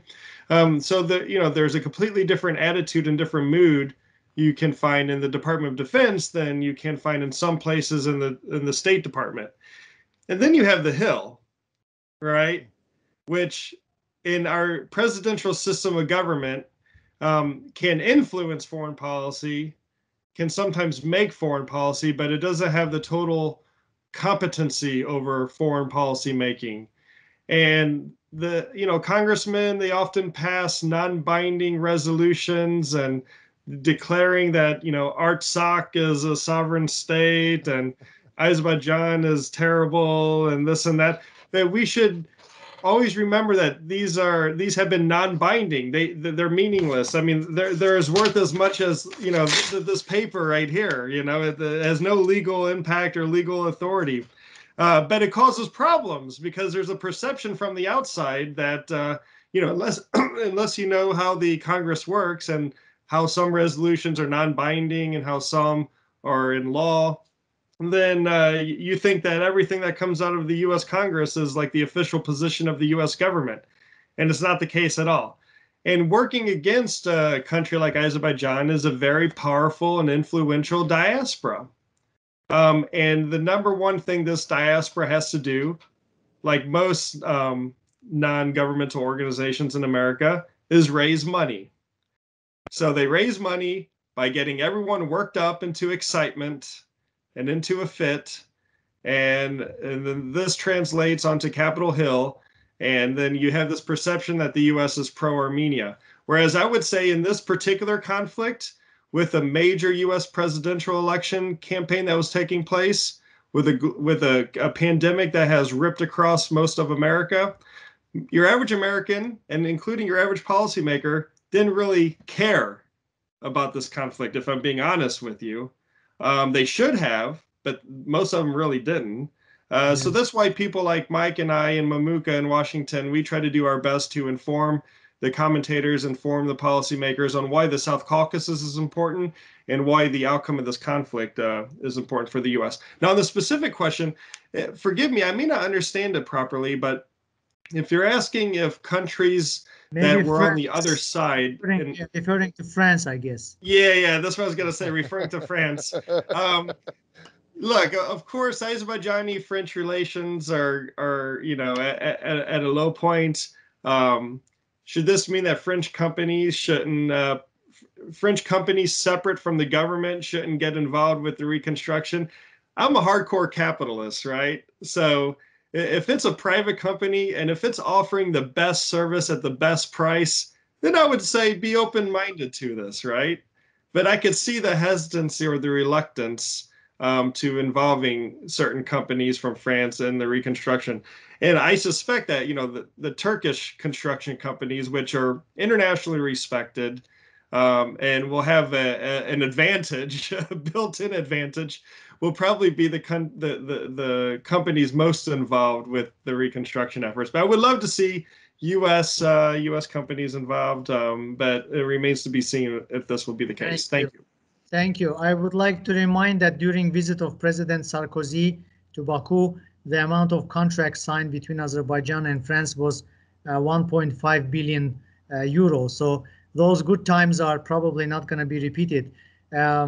We have a question from a student to Anar Valiev about the social media and media coverage.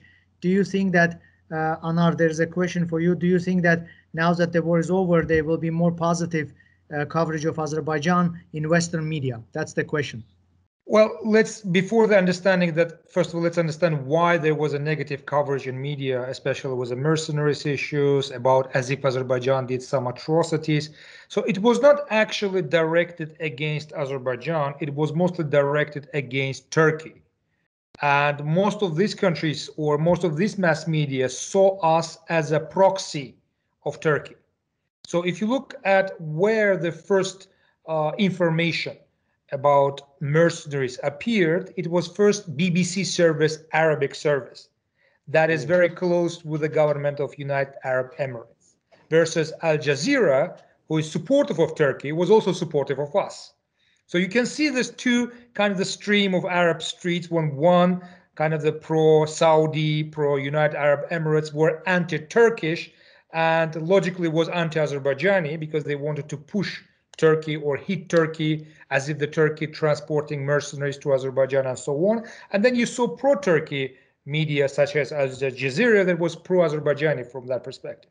I don't expect that this has to do with the Karabakh war. It has to do with the Turkey. So it's a lot depends not because of us, but it depends on the Turkish relations with the Arab world. And I see that it's slowly changing because Turkey is building its positive relation right now with Saudi Arabia, slowly building relations with kind of positive relations with United Arab Emirates. And I expect that this anti-Turkish and anti-Azerbaijani propaganda will slowly fade away. Okay, thank you. We have a Tajik student at ADA University asking a question about the status of Karabakh. I would like to address this question to our Pakistani expert because he went into detail about the November 9 agreement. Dr. Hassan Khan, maybe you can comment about the agreement and why it didn't address the actual political and legal status of Karabakh. We cannot hear you, Dr. Khan, so maybe you can turn on the... yes, now we can hear you, yes. Oh, no. We cannot hear you. Please turn on the microphone. Yeah, unmuted. Yes. Now we can hear you. Okay. The trilateral tripart agreement amongst Russia, Azerbaijan, and Armenia speak the emergence of new geopolitical reality or geostrategic emerging trends in South Caucasus, which means that in international or regionally, the status of USA has been eroded by the status quo of or by the alliance of Russia and Turkey. So let us talk specifically about the peace agreement, truce agreement amongst the different state stakeholders, namely Azerbaijan, Armenia, and Russia. Frankly speaking, it consolidated the geostrategic position of Azerbaijan and further weakened the geopolitical, socio-economic, and geostrategic standing of Armenia. It granted the supremacy of Russian peace troops to be patrolled, to be stationed on different part of regions in order to de-escalate the tension and maintain the peace agreement in a good manner. And it also provided a supremacy in terms of socio-economic integration, well-being of Azerbaijan IDPs to be again populated in liberated areas, and of course a very docile, destructive kind of nature to Armenian people previously living in the illegally occupied areas of Azerbaijan and Karabakh. Yes, some days ago, the Parliament of Turkey has already granted the permission to Turkish troops to be stationed in the different regions inside of Azerbaijan.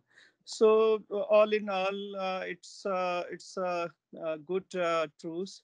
And after truce, there was some incident of escalation against border at tension at different borders. But thanks God that Yes, peacekeeper Russia and Turkey managed to maintain the status quo. thank you. Status quo has and will be maintained for the collective security of the South Caucasus. Thank you. Thank you. Thank you. We have our journal editor, ADA University's journal editor, Mr. Damian Krnevich here. Please, you have a question. I think this will be our final question because time is already limited. We cannot hear you. We cannot hear you, Damian.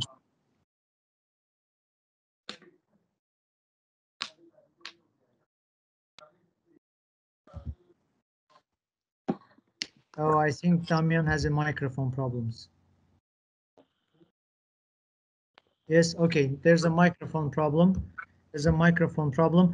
There was one final question about international financial institutions, including EBRD, Asian Development Bank, and others, whether you think that would be a good idea to involve them, especially considering also some opportunities from China's Belt and Road Initiative. So anybody wants to comment on these international projects being applicable for Karabakh's reconstruction? If I may, Yes. just very briefly, and Yes, please, Dr. yeah, Said. before going there, just half a minute on Luke and Mr. Donan touched the issue of how to raise visibility of Azerbaijan and in Washington and how kind of turn this tide into positive. I think probably I'm oldest here, and I remember very well in late 90s and early 2000 how regional approach and common regional voice attracted more attention from Washington policymakers than individual countries trying to pursue their individual interests in Washington. I think speaking with one voice as a region in Washington will attract us more attention and more focus of policymakers.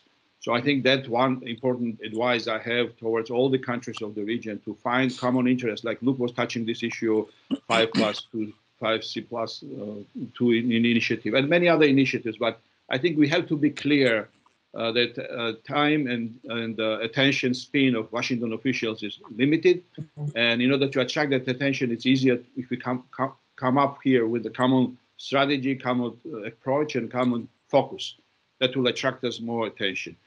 I think answering your question, clearly, international financial institutions will be interested in participation in reconstruction, obviously, as long as modalities in the region are allowing that. ADB, EBRD, and others are already very active in the region, and they have many tools to participate in reconstruction process, as long as conditions are right, and as long as obviously sides are welcoming those participation. One last comment I want to make is about the 3 Seas initiative that Luke mentioned. I think with this